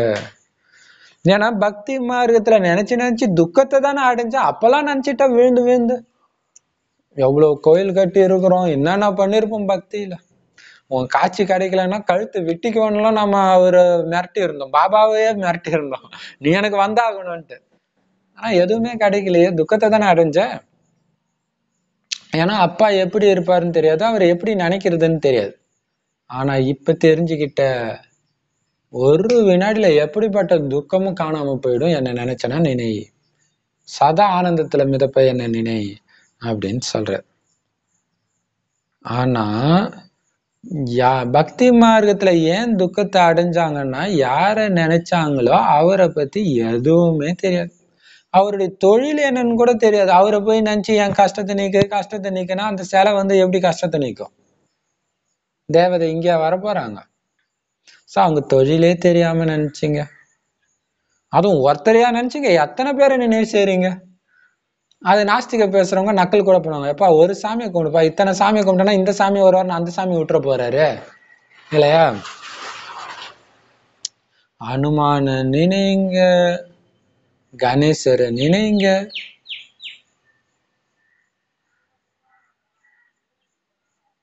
அப்படின்னு பக்தியில வழிகாட்டினாங்க. ஆனா இங்க பாபா எப்படி வழிகாட்டுறாரு? என் ஒருவனை நினைவு செய்யுங்க. கணேசர், அனுமர் எல்லாம் நீங்க தான். உங்களையா நினைவு செஞ்சுட்டு இருக்கிறீங்க. உங்க நிலைமைதான் கீழே போயிடுச்சு. என் ஒருவனை நினைவு செய்யுங்க. அனுமாரையும் ஆஞ்சநேயரையும் கணேசரையும் பிள்ளையாரையும் நினைவு செய்யறதுனால என்ன கிடைச்சது? துக்கம். என் ஒருவனை நினைவு செய்யறதுனால என்ன கிடைக்குது? சுகம். அதனாலதான் பக்தியை இரவுன்னும் ஞானத்தை பகல்னும் சொல்லப்படுது. நினைவு தான். ஆனா ஒரு நினைவு துக்கத்தை கொடுக்குது, ஒரு நினைவு சுகத்தை கொடுக்குது. சந்தோஷமான விஷயத்த நினைச்சா சந்தோஷமாகறோம், துக்கமான விஷயத்த நினைச்சா துக்கம் அடையிறோம். அந்த மாதிரி உண்மையிலே சந்தோஷமான விஷயம் பாபாவை நினைவு செய்யறதுதான். அதனாலதான் உண்மையான சுகத்தை நீங்க அடையிறீங்க. பக்திங்கிறது யாருக்கு இரவு? யாருக்கு இரவு? உங்களுக்கு இரவு, பிரம்மாவுக்கு இரவு, பிராமணர்களுக்கு இரவு. சிவபாபாவுக்கு கிடையாது. சிவபாபாவுக்கு எப்பவுமே இரவு கிடையாது. அவர் எதுலையுமே மாற்றுறது கிடையாது. அதனாலதான் அது பிரம்மாவின் இரவுன்னு தான் வேதத்துல இருக்குமே தவிர சிவனின் இரவுன்னு இருக்காது. இரவுல என்ன பண்ணுவாங்க? வெளிச்சமே இல்லாத இருட்டுல என்ன பண்ணுவாங்க? வழி தெரியாம போய் அதுலயும் இதுலயும் போய் முட்டிக்குவாங்க. அந்த மாதிரி போய் முட்டிக்கிட்டீங்க பக்தியில. இந்த சாமி இங்க இருந்து அங்க போ, காசியில இருந்து தண்ணிய ஏதோ எடுத்துட்டு வந்து ராமேஸ்வரத்துல கரைக்கணுமா? அது எங்க இருக்குது, இது எங்க இருக்குது? முட்டி மோதிட்டு இருந்தீங்க. இப்பவும் பண்றாங்க. ஆச்சரியமா இருக்குது.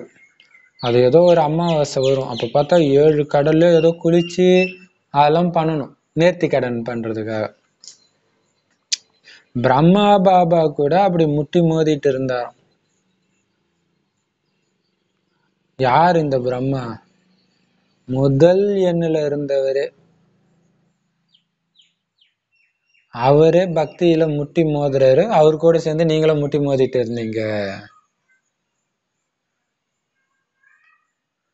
இப்ப அந்த பிராமணர்களும் பிரம்மாவும் ஒட்டுமொத்த பிராமண குலம், அவங்க இப்ப கரெக்டா அப்பாவை நினைவு செஞ்சு சுகத்தை அடையிறாங்க. பாபா சொல்றாரு, நீங்க எல்லோருக்கும் என்ன சொல்லிட்டு இருக்கிறீங்க? சிவபாபாவை நினைவு செஞ்சா பாவம் எல்லாம் அழிஞ்சிடும்னு சொல்றீங்க. நீங்க மட்டும்தான் ஒரு தந்தையை நினைவு செய்றீங்க, அதனால சுகத்தை அடையிறீங்க. ஆனா மனிதர்கள் யாரை நினைவு செய்றாங்க? பலரை நினைவு செய்றாங்க. அதனால என்ன அடையிறாங்க? துக்கத்தை தான் அடையிறாங்க.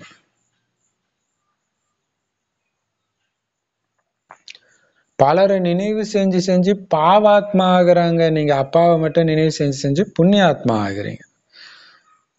அவங்க இறங்கிக்கிட்டே இருக்கிறாங்க, நீங்க அப்பாவை மட்டும் நினைவு செஞ்சு ஏறிக்கிட்டே இருக்கிறீங்க. நீங்க ஒரு தந்தையை நினைவு செய்றீங்க, ஆனா அர்த்தத்தோட நினைவு செய்றீங்க. அவங்க நினைவு செய்யறதுலயும் அர்த்தம் கிடையாது, வாயில இருந்து வர வார்த்தையிலயும் அர்த்தம் கிடையாது. எனக்கு தெரியும் அப்பா இப்படி இருப்பாருன்னு தெரியும், அவரை இதனால நினைவு செய்யறோம்னு தெரியும், அவரு இவ்வளவு கொடுத்தாருன்னு தெரியும், அதனால அன்பா நினைவு செய்யறோம்.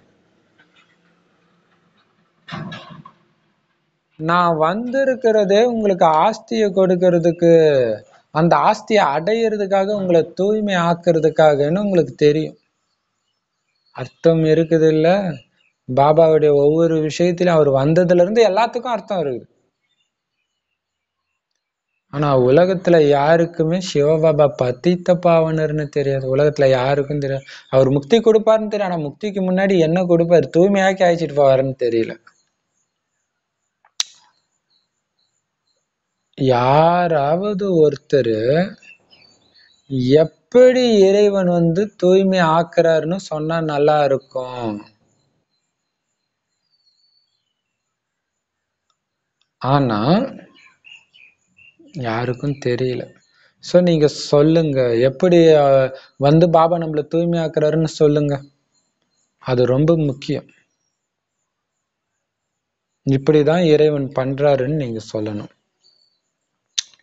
இன்னும் கேட்டா, உங்களோட பாபாவுக்கு எதிர உட்கார்ந்துட்டு இருக்கிற சில குழந்தைங்க கூட என்ன முழுசா தெரிஞ்சுக்கல. பாபா எதிரியே உட்கார்ந்துருக்காரு, ஆனா முழுசா அவரை தெரிஞ்சுக்கல. அவரை எப்படி இது இது ரொம்ப ரொம்ப ரொம்ப ரொம்ப முக்கியமான பாயிண்ட சொல்றாரு. பாபா கண்ணை மூடக்கூடாதுன்னு சொன்னதே மெயினா கிளாஸ் கேட்கும்போது, பாபாவை பார்க்கும்போது மெய் மறந்து பார்க்கணுன்றதுக்காக. அதான் பாபா சொல்றாரு, ஏன்னா உங்களை மறக்க வைக்கக்கூடிய மாயா ஒண்ணும் சாதாரணமானது கிடையாது. அதனால பாபாவுக்கு எதிர உட்காந்துட்டே பாபாவை மறந்துடுறீங்க இல்லையா? பாபாவை பாக்குறதுக்கு பதில் பிரம்ம பாபா இப்படி இருக்காரு, இப்படி இருக்காரு, இவங்க இப்படி இருக்காங்க, அந்த மாதிரி விஷயத்துல போயிடுது. சரீரதாரி மேல புத்தி போயிடுது. ஏன்னா மாயா அவ்வளோ பலசாலி, சாமர்த்தியசாலி. குழந்தைங்களே சொல்றாங்க, பாபா நாங்க உங்களை தான் நினைவு செய்யறோம் பாபா, ஆனா மாயா மறக்க வச்சிடுது. அப்பயும் உன்னை நினைவு செய்யறதுக்காக தான் பாபா நான் விடாப்பிடியா உட்காந்து, ஆனா மாயா மறக்க வச்சிருது. அதுக்கு பாபா சொல்றாரு, நீ என்ன வேணாலும் சாக்கு போக்கு சொல்லு, என்ன நினைவு செய்யலன்னா உனக்கு எப்படி ஆஸ்தி கிடைக்கும்? ஆஸ்தி வேண்டாமா? சோ இதெல்லாம் காரணம் சொல்லாது. பாபா சொன்னார்ல, சாக்கு போக்கு சொல்றதை நிறுத்தினா தானாவே வைராக்கியம் வந்துடும்ன்றாரு. எல்லையற்ற வைராக்கியம். தந்தையை தவிர வேற யாராவது ஆஸ்தி கொடுப்பாங்கன்ட்டு மத்தவங்களை நினைவு செஞ்சுட்டு இருக்கிறீங்களா? சம பாயிண்ட். மறக்குதுன்னா என்ன அர்த்தம்? மற்றவங்க ஞாபகம் வருது. வேற யாரு உங்களுக்கு ஆஸ்தி கொடுக்க போறா? ஆஸ்தி கொடுக்கறவங்கள தானே நினைக்கணும். எந்த அளவுக்கு நீங்க அப்பாவை நினைவு செஞ்சுட்டு இருக்கிறீங்களோ அந்த அளவுக்கு ஆஸ்தி தானாவே கிடைக்கும். நேத்து வானிலை சொன்னார் பாருங்க, எந்த அளவுக்கு ராவணன் மீது வெற்றி அடைகிறீங்களோ அந்த அளவுக்கு நினைவின் சக்தி அதிகரிச்சுக்கிட்டே இருக்குன்ற. அப்ப இதுதான் பெரிய விஷயம். என்ன ஆனாலும் மாயால விழாம இருக்கிறீங்கன்னா என்ன அர்த்தம்? அந்த நேரம் சக்தியை பயன்படுத்திட்டீங்கன்னு அர்த்தம். சக்தியை பயன்படுத்தும் போது அந்த சக்தி அதிகமாகுதுன்றது. அதே மாதிரி இன்னைக்கு சொல்றாரு, எந்த அளவுக்கு அப்பாவை நினைவு செஞ்சீங்களோ தானா அங்க உங்களுடைய ஆஸ்தி அதிகமாயிட்டே இருக்கும். இதுல பாத்தீங்கன்னா குசேலர் சுதாமன் அந்த அவலை கொடுக்கிறாரு. அதை சாப்பிட சாப்பிட அங்க மாளிகை உருவாயிட்டே இருக்குது. அது ஒண்ணுத்துக்குமே உதவாத காஞ்சி போன அவல். அந்த மாதிரி நம்மளுடைய விகார எண்ணங்கள் வரும்போதெல்லாம் டக்கு டக்குன்னு பாபாட்ட கொடுக்க கொடுக்க அங்க ஆஸ்தி உருவாயிட்டே இருக்கும். இப்ப அப்பாவை நினைவு செய்றீங்கன்னா என்ன அர்த்தம்? மாய விடாது, வீண் எண்ணம் விகாரம் நான் கொடுத்துக்கிட்டே இருக்கும். டக்கு டக்குன்னு வர வர பாபா இந்த பாபா நீ வச்சுக்க எரிச்சிடுறேன், நான் உன்னை மட்டும் தான் நினைவு செஞ்சுட்டு இருப்பேன். கொடுக்க என்ன ஆகுதான்? ஆஸ்தி தானா அதிகமாயிட்டே இருக்குது. ஏன்னா உங்க நேர் எதிரில உட்கார்ந்து பாபா உங்களுக்கு புரிய வைக்கிறார், ராஜ்யம் ஸ்தாபனை செஞ்சிட்டே இருக்கிறார். அப்பாவுடைய நினைவும் அப்பாவுடைய ஞானமும் புத்திக்குள்ள சுத்த சுத்த ஆஸ்தி உங்களுக்கு அதிகமாயிட்டே இருக்கும். ராஜ்யம் ஸ்தாபனை ஆகிட்டே இருக்குது. இந்த ராஜ்யத்துல சூரிய வம்சத்தினர், சந்திர வம்சத்தினர் எல்லாம் உருவாகுறாங்க. அதனால பாபா சொல்றாரு, எத்தனை கோடி ஆத்மாக்கள் இருக்கிறாங்க முழு உலகத்திலயும் அல்லது பாரதத்துல, அத்தனை பேரு காதுலையும் காது வரைக்கும் இந்த செய்தி நீங்க எடுத்துட்டு போயிடணும். எப்படியாவது என்ன பண்ணுவீங்களோ தெரியாது. சூப்பர் இல்லையா? பாபா நமக்கு அசைன்மெண்ட் கொடுக்குறாரு. இத்தனை பேர் காதுக்கும் நீங்க தான் கொடுத்தாகணும்.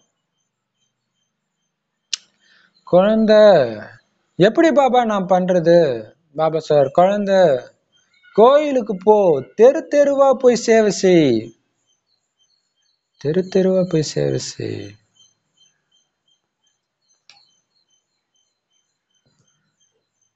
சாய்பாபா இங்க வண்டியில அழைச்சு எடுத்துட்டு வருவாங்க, பாத்துருக்கீங்களா?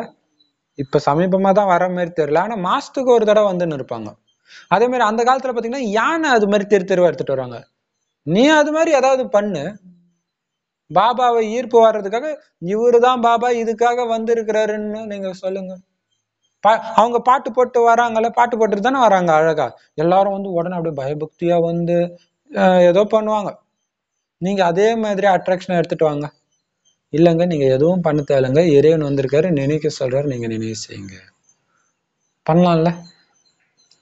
அந்தந்த டைம், அது கரெக்டா அந்த டைம் ஆயிடுச்சுன்னா அந்த டைம் வர மாதிரி பண்ணலாமே. சூப்பரா பண்ணலாம்ல. அப்ப ஏந்திருப்பாங்கல்ல, இவங்க பிரம்மகுமாரிகள்ப்பா, இவங்க இது சொல்ற. அப்ப திரும்ப திரும்ப அவங்க பார்வையில பட பட அந்த ஞானத்தையும் அந்த நோட்டீஸை நம்ம கொடுக்க கொடுக்க அவங்க ஏந்திரிப்பாங்க இல்லையா? இப்ப பாபா சொல்றாரு, வீதி வீதியா போய் சேவை செய்யுங்க, கோயிலுக்கு போங்க, கோயில்ல போர்டு வைங்க, பேனர் வைங்க, எவ்வளவு பண்ணலாம். ஏன்னா சிவபாபாவுடைய பக்தர்கள் தான் தேவதைகளுடைய பக்தர்களாகவும் இருப்பாங்க. கவலைப்படாதீங்க, அவங்களுக்கு தான், அவங்களதான் பிடிக்கணும், போய் கொடுங்க. அவ்வளவு சீக்கிரம் ஏந்திரிக்க மாட்டாங்க தான், ஆனா எழுப்புங்க எழுப்புங்க. யுத்த மைதானத்திலே இறந்து தூங்குற மாதிரி காட்டுறாங்க பாருங்க கும்பகர்ணனை. இப்ப என்ன அர்த்தம்? பாபா குழந்தை ஆகியும் விகாரத்துல போய் விழுறது. இப்ப பாபா சொல்றாரு, கோயில்கள்லயும் சத் சங்கங்கள்லயும் போய் உட்கார்றாங்கன்னா, உட்காரும் பொழுது அப்படியே சத்சங்கத்துல என்ன சொல்றாருன்னு மெய் மறந்து கேட்கறது இல்ல. புத்தி இங்க அங்க, உற்றார் உறவினர் எங்க இருக்கிறாங்க, குழந்தை எங்க இருக்கிறாங்க, இப்படி புத்தி அலைஞ்சிட்டு இருக்குது. சொல்றது எதுவும் உள்ள போய் தாரணை ஆகல. அதே மாதிரி இங்க கூட பாபாவுக்கு எதிர உட்காந்து ஞானத்தை கேட்கிற குழந்தை கூட எதுவும் கேட்காம தூங்கிக்கிட்டு இருக்கிறவங்களும் இருக்கிறாங்க. சென்டருக்கு வந்து தூங்குறவங்க எத்தனை பேர் இருக்கிறாங்க இல்ல? அப்படியே கிளாஸ் எடுக்கும் போதே அப்படியே கண்ணு சொருவிட்டு இருக்கும், அந்த மாதிரி இருக்கிறாங்க. அப்பாவை கண்ணை திறந்து பார்க்க கூட மாட்டாங்க. கடவுள் எதிர அங்க சொல்றாரு பாபா, மதுபன்ல சொல்றாரு, நேரடியா சொல்லுவாரு, கடவுள் வந்து இருக்கிறன்றது கூட தெரியாம தூங்குது அந்த குழந்தை. அதனால பாபா சொல்றாரு, உன்னை கோயில வச்சு கும்பிடுறதுக்கு உயிரோட்டமான தேவதையாக்குற, அந்த பூஜைக்குரிய தேவதையாக்குற தந்தைய நீ எப்படி கண்ணு இமைக்காம பார்க்க வேண்டாமா? இல்ல எவ்வளவு, அதுதான் பிரியதர்ஷன் உறவு சொல்றாரு. பிரியதர்ஷனை கண்ணிமைக்காம பாக்குறாங்கல்ல. நீ நீ என்ன யார் இருக்கிறாருன்னு தெரியாம கண்ணை மூடிட்டு இருக்கிற, தூங்கி வழிஞ்சிட்டு இருக்கிற. எதிரில டீச்சர் உட்கார்ந்துட்டு இருக்கிறாரு, இறைவன் டீச்சர் ரூபத்துல உனக்கு ஞானத்தை சொல்லி கொடுத்துட்டு இருக்கிறாரு. இது சாதாரண பாக்கியமா? போய் வருஷம் வருஷம் குரு பகவான் தட்சிணாமூர்த்திக்கு போய் பூஜை பண்ணிட்டு இருக்கேன், குரு பயிற்சி இப்பதான் போச்சு, அந்த குருவே வந்திருக்காரு, தூங்கிட்டு இருக்கிற நீனு. இந்த கர்மேந்திரங்கள், பிரம்ம பாபாவுடைய கர்மேந்திரங்கள் மூலமாக நான் உனக்கு கற்பிக்கிறேன். ஆத்மா தான் படிக்குது, பரமாத்மா தான் சொல்லுது, தந்தை ஆத்மாக்களோட பேசிட்டு இருக்கிறாரு. கண்ணும் காதும் மூக்குமா படிக்குது? ஆத்மா தான் படிக்குது. சோ அந்த நினைவு இருந்துகிட்டோம், ஆத்மா தான் பாக்குது, ஆத்மா தான் படிக்குது, ஆத்மா தான் தூங்குது, ஆத்மா தான் திட்டுது. அந்த பயிற்சி இருந்துகிட்டே இருக்கும், அதுலதான் இருக்குது. கண்ணு படிக்குது, காதா படிக்குது இல்ல, ஆத்மா கண்ணு வழியா பார்க்கணும். பாரு, உன்னோட அப்பா நான் வந்திருக்கிறேன் பாரு. ஒரு குழந்தை நல்லா தண்ணி அடிச்சுட்டு ரோட்ல கிடக்குது, அவங்க அப்பா வராரு, அப்பான்னு கூட தெரியாம இருக்குது. அந்த மாதிரி இருக்குது இங்க இல்ல. அப்பா எவ்வளவு, கடவுள் வந்து எதிர இருக்கிறன்னு தெரியாம தூங்குது இந்த குழந்தை. எவ்வளவு நல்லா பார்க்கணும் அப்படிங்கிற. ஏன்னா கண்ணு காதெல்லாம் படிக்காத, ஆத்மாதான் படிக்கும்ன்ற விஷயம் உலகத்துல யாருக்குமே தெரியல. அதனாலதான் இறந்தாங்கன்னா அவங்க போட்டோவுக்கு மகிமை இல்லையா? ஏன்னா தேக அபிமானம், தேகம் தேகம்னே புரிஞ்சுக்கிறாங்க. ஆத்மாவிலதான் எல்லா சமஸ்காரங்களும் இருக்குது. அப்படி பார்த்தா உண்மையிலே பிறந்த நாள் சங்கமயுகத்துல மட்டும்தான் கொண்டாடணும். இந்த சங்கமயுகத்துல பிறக்கிறது தான் பிறந்த நாள். மற்றது எல்லாம் என்னது? சரீர சம்பந்தப்பட்ட பிறந்த நாள். இப்பதான் ஆத்மா சம்பந்தப்பட்ட பிறந்த நாள் இல்லையா? அதனால பாபா சொல்றாரு, குழந்தை கர்மேந்திரியம் மூலமா நான் உனக்கு ஞானத்தை கொடுக்குறேன், கர்மேந்திரியம் மூலமா தான் நீயும் கேட்கிற. நீயும் ஆத்மா தான், நானும் ஆத்மா தான். அந்த ஆத்மால தான் எல்லா சமஸ்காரமும் இருக்குது. அதனால குழந்தை ஆத்மாவை மட்டும் பாக்குற பயிற்சியை வச்சுக்கோ. ஆத்மாவை பாரு. ஆனா இது எவ்வளவு உழைப்புக்கான விஷயம். எத்தனை வருஷம் சொல்லிட்டு இருக்காரு, ஆனா பக்காவாயிடுச்சா? அவ்வளவு உழைப்பு இருக்கும். அந்த பயிற்சி ஓடிக்கிட்டே இருக்கணும். ஏதோ ஒரு பயிற்சியில இருந்துகிட்டே இருக்கணும். ஏன்னா எந்த பயிற்சியுமே பக்காவா ஆகல. உழைப்பு இல்லாமல்லாம் விஸ்வத்தின் எஜமானர் ஆக மாட்டீங்க. கடுமையான உழைப்பு இருக்குது. ஈஸியான இதுதான், பட் ஆனா நிரந்தரமா பண்ணணும். கவனம் கவனம், வேற ஒண்ணுமே கிடையாது. உழைச்சிங்கன்னா உலகத்தின் எஜமானர் ஆயிடுவீங்க. உழைப்பு தான். உழைச்சுதான் அவங்க நாராயணனாக, நாங்க சும்மா கிடையாது இல்லையா? அற்புதத்தை பாருங்க. இதுவோ எல்லையற்ற படிப்பு, படிப்பிப்பவரோ எல்லையற்ற தந்தை. இந்த ஒரு படிப்பின் மூலமாகத்தான் ஸ்ரீ நாராயணனும் உருவாகிறாரு, அவங்க ராஜ்யத்துல இருக்கிற கீழ்மட்ட ஏழையும் உருவாகுறாங்க. அந்த மாதிரி ஒரு படிப்பு. இந்த படிப்பு படிச்சாதான் அதுவுமே ஆக முடியும். அந்த ஏழையை ஆகிறது கூட இந்த படிப்பு கேட்டாதான் ஆக முடியும், இல்லைன்னா ஆக முடியாது. சோ இந்த மாதிரி படிப்பு உலகத்துல இருக்கா? ஏழை ஆகுறது கூட நீங்க இங்க படிச்சாகணும். ஏன்னா சொர்க்கத்துல ஏழை ஆகுறீங்க இல்லையா? சோ அந்த மாதிரி எல்லையற்ற படிப்பு, எல்லையற்ற தந்தை படிப்பிக்கிறார். இவ்வளவு அற்புதமான படிப்பு இது. எந்த சோ இது பாபா படிப்பிக்கிறார், சொல்லி கொடுக்கிறாரு, நாம படிக்கிறோம். ஆனா அதை எந்த அளவுக்கு நாம படிக்கிறோமோ, மத்தவங்களுக்கும் சொல்லி கொடுக்குறோமோ, அந்த அளவுக்கு உயர்ந்த பதவியை அடைவீங்க. இதுலதான் இருக்கு. மத்தவங்களுக்கு சொல்லி கொடுக்கறதுன்றது வாயினாலையும் எடுத்துக்கலாம், நடத்தையின் மூலமாகவும் சரி, ரெண்டுமே சேர்த்துதான். இன்னொன்னு அந்த குணங்கள் தாரணை ஆகுறது, மற்றவங்களையும் தாரணை பண்ண வைக்கிறது. சோ எந்த அளவுக்கு நீங்களும் குணங்களை தாரணை பண்றீங்களோ, இந்த ஞானத்தை குணங்களா தாரணை பண்றீங்களோ, எந்த அளவுக்கு மற்றவங்களையும் தாரணை பண்ண வைக்கிறீங்களோ, அந்த அளவுக்கு எந்த பதவி அடைவீங்க. ஏன்னா அப்பா வர்றது உங்களுக்கு ஞானத்தை கற்பிப்பதற்காக, இதன் மூலமாக பதிதத்திலிருந்து பாவனமா உங்களை ஆக்குறதுக்காகத்தான். அப்படிப்பட்ட அப்பாவை நீங்க பாக்குறது கூட இல்லைன்னா உங்களால என்ன புரிஞ்சுக்க முடியும்? எப்படி சூப்பரா சொல்ல இருப்பாரு.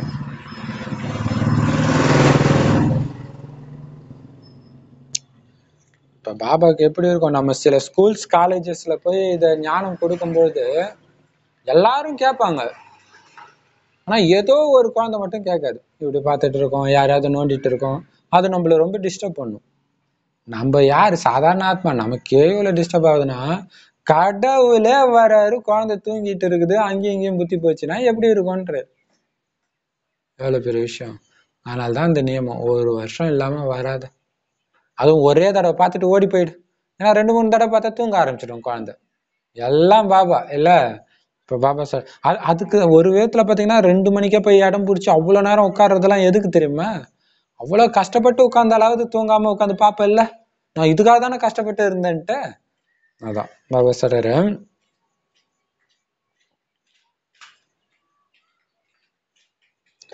பாபாவை பாக்குறதே இல்லை, இந்த அற்புதமான ஞானத்தை கொடுத்து தேவதை ஆக்குற அந்த அப்பாவை பாக்குறதே இல்லைன்னா உங்களால என்ன புரிஞ்சிக்க முடியும்? அந்த மாதிரி குழந்தைங்களை பார்த்து நான் என்ன புரிஞ்சுக்கிறதுன்றாரு. எனக்கு என்ன தோணும்? அப்பாவை பார்க்க கூட மாட்டேங்குது இந்த குழந்தைனா எனக்கு என்ன தோணும்? இந்த குழந்தை கீழான பதவி, வேலைக்காரர் பதவி அடைய போகுதுன்னு தோணும்ன்ற ஒரு சாபம் மாதிரி இருக்கு இல்ல. அங்க ஆரம்பிச்சதான் கண்ணை திறந்துட்டு இருங்க, கண்ணை திறந்துட்டு இருங்கன்னு. சோ அதை நம்ம ஆத்மாக்கள் என்ன பண்ணிட்டாங்க, யோகா கண்ணை திறந்துட்டு பண்றது, வாணி கிடைக்கும், வாணி நடத்தும் போது அப்படியே தூங்குறது. இப்ப பாபா சொல்றாரு, இப்ப அப்பாவை பாக்குறது கூட இல்லைன்னா கீழான பதவி, வேலைக்காரர் தான் அவங்க. இப்ப நீங்க முரளி நடத்தும் போது கூட எல்லாருமே பாத்தீங்கன்னா பாப்தாதா போட்டோ கீழே இருந்துதான் நடத்துவாங்க. இப்ப பாப்தாதா கண்ணை பார்த்துக்கிட்டே இருக்கலாமே மறந்து இல்ல, சூப்பரா இருக்கும் அவரை பார்த்துக்கிட்டே இருந்தா. இப்ப பாபா சொல்றாரு,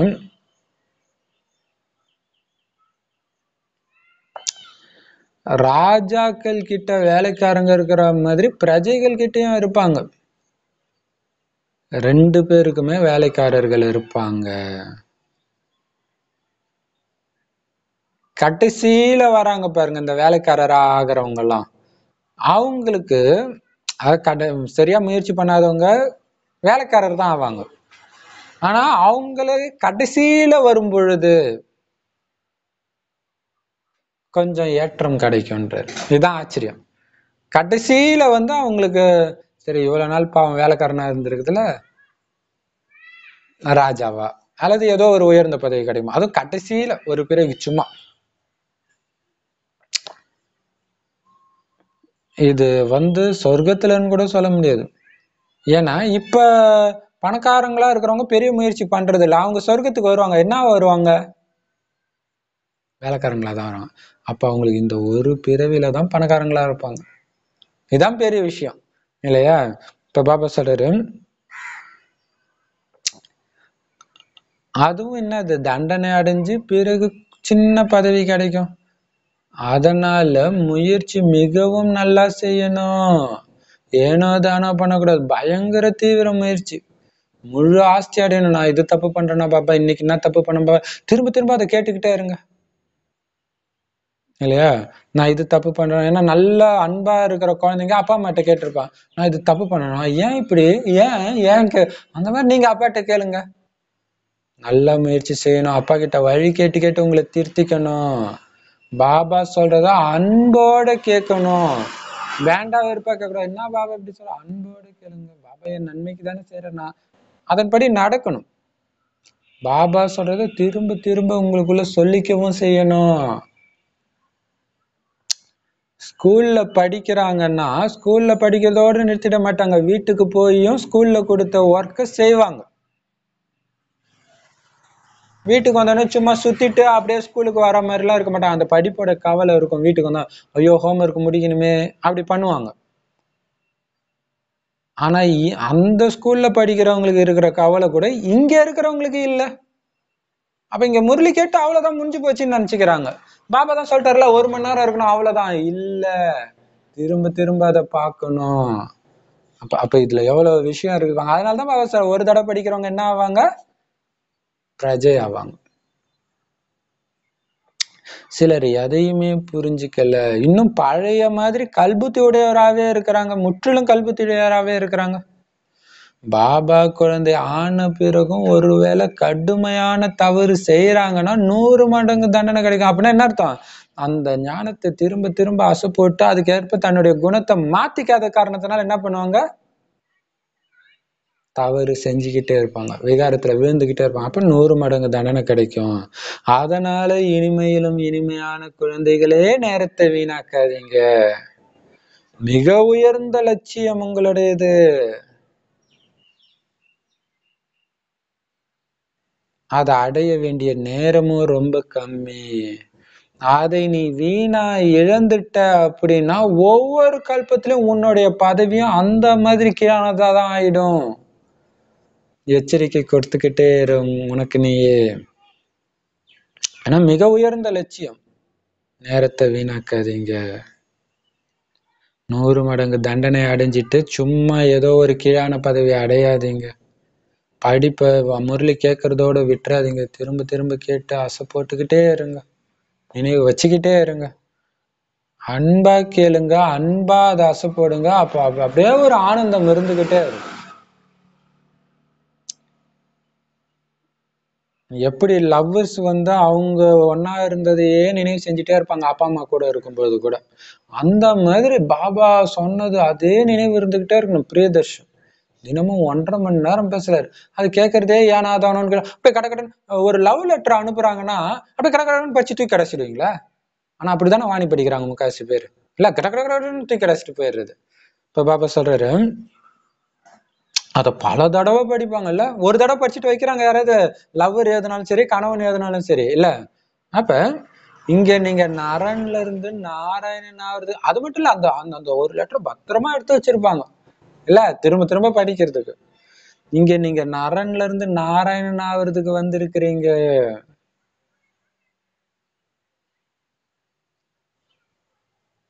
எதுக்கு வந்திருக்கிறோம்? நாராயணன் ஆகிறதுக்கு. எதுக்கு வரல? வேலைக்காரன் ஆகிறதுக்கு வரல. அப்ப நம்ம புரிஞ்சுக்கணும் எதுக்கு வந்திருக்கிறீங்க. இறுதியில எல்லோருக்கும் நாம இந்த பதவித்தான் அடைய போறோம் துல்லியமான காட்சி கிடைச்சிடும். அதுதான் மிகப்பெரிய தண்டனை. எப்படி இருக்கும் இல்ல? யாரு யாருக்குமே நன்மை செய்யலையோ அவங்க என்ன பதவி அடைவாங்கன்னு உங்க புத்தியே சொல்லும் தானே. ஆனா சில குழந்தைங்க இரவு பகலா மிகுந்த சேவை செஞ்சுக்கிட்டே இருக்கிறாங்க. கண்காட்சி திருவிழாக்கள்ல நல்ல சேவைக்கான வாய்ப்பு இருக்குது.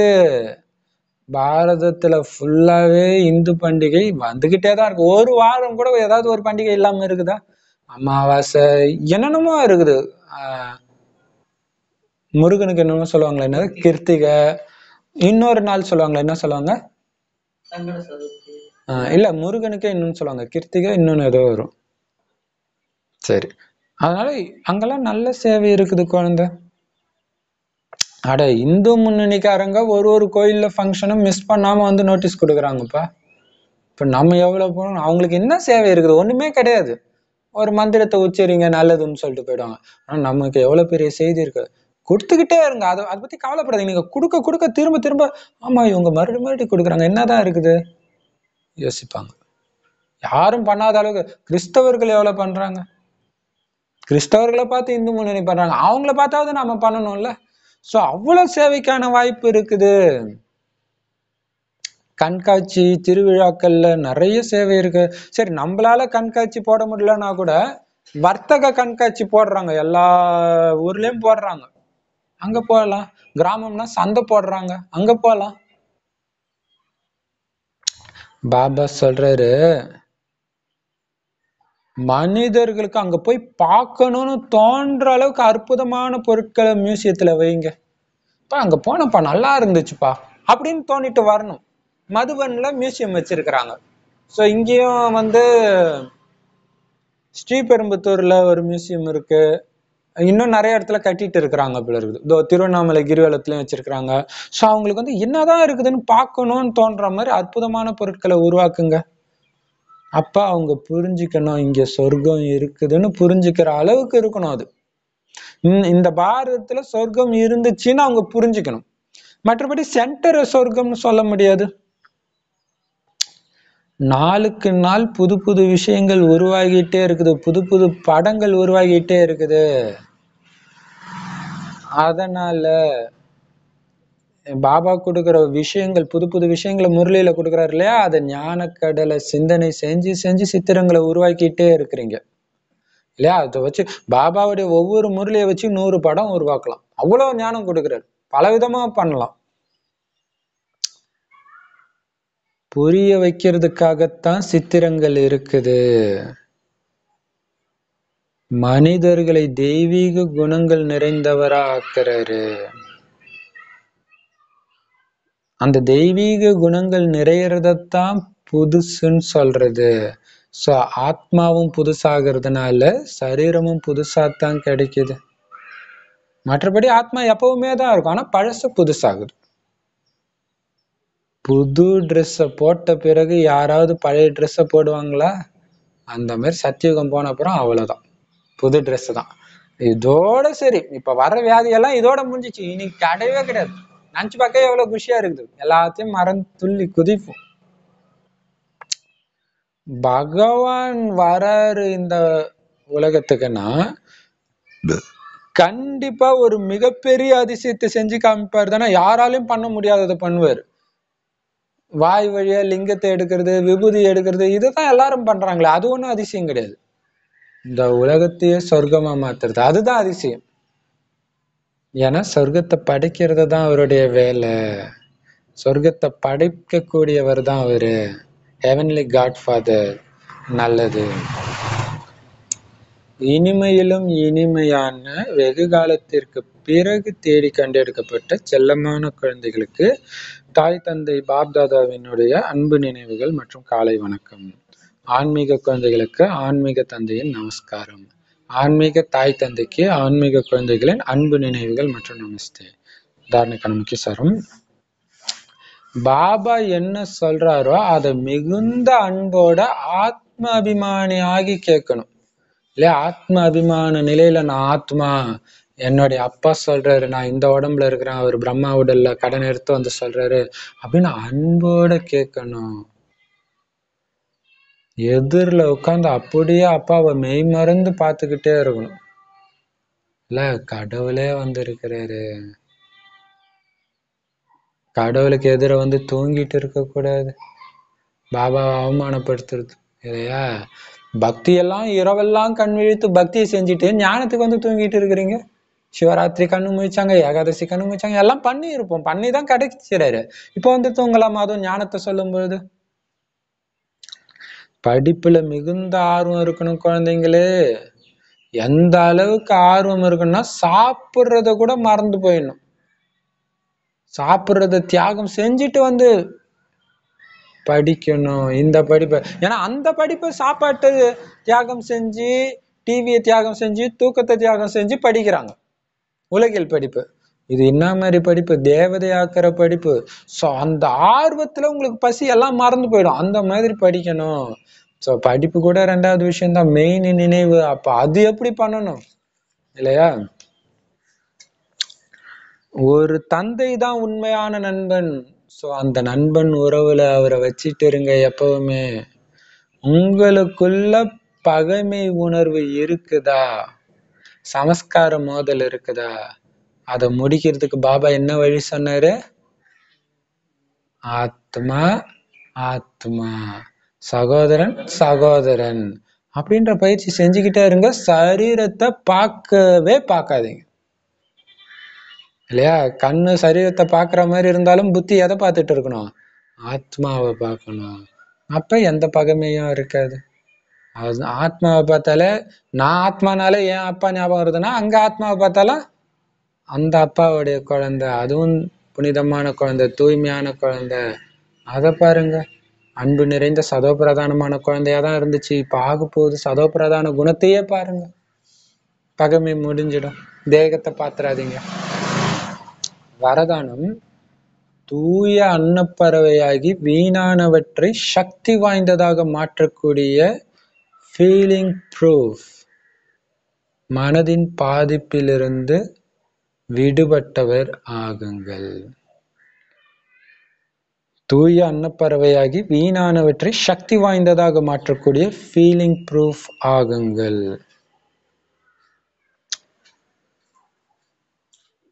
விளக்கம், முழு நாள்ல என்னெல்லாம் வீண் எண்ணம், வீண் வார்த்தை, வீண் காரியம், வீண் சம்பந்தம், வீண் தொடர்பு எல்லாம் நடக்குதோ உங்க மூலமா, அது எல்லாத்தையும் சக்தி வாய்ந்ததா மாத்திடுங்க. வீண் விஷயத்தை உங்க புத்தியில அனுமதிக்காதீங்க.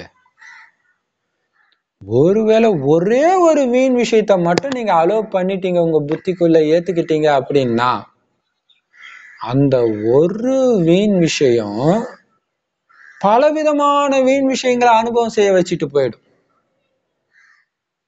இதுக்கு பேர் தான் ஃபீலிங் வந்துடுச்சின்னு சொல்றது. அதனால தூய அன்னப்பறவையாகி வீணானவற்றை சக்தி வாய்ந்ததா மாற்றம் செஞ்சிட்டீங்கன்னா ஃபீலிங் ப்ரூஃப் ஆகிடுவீங்க.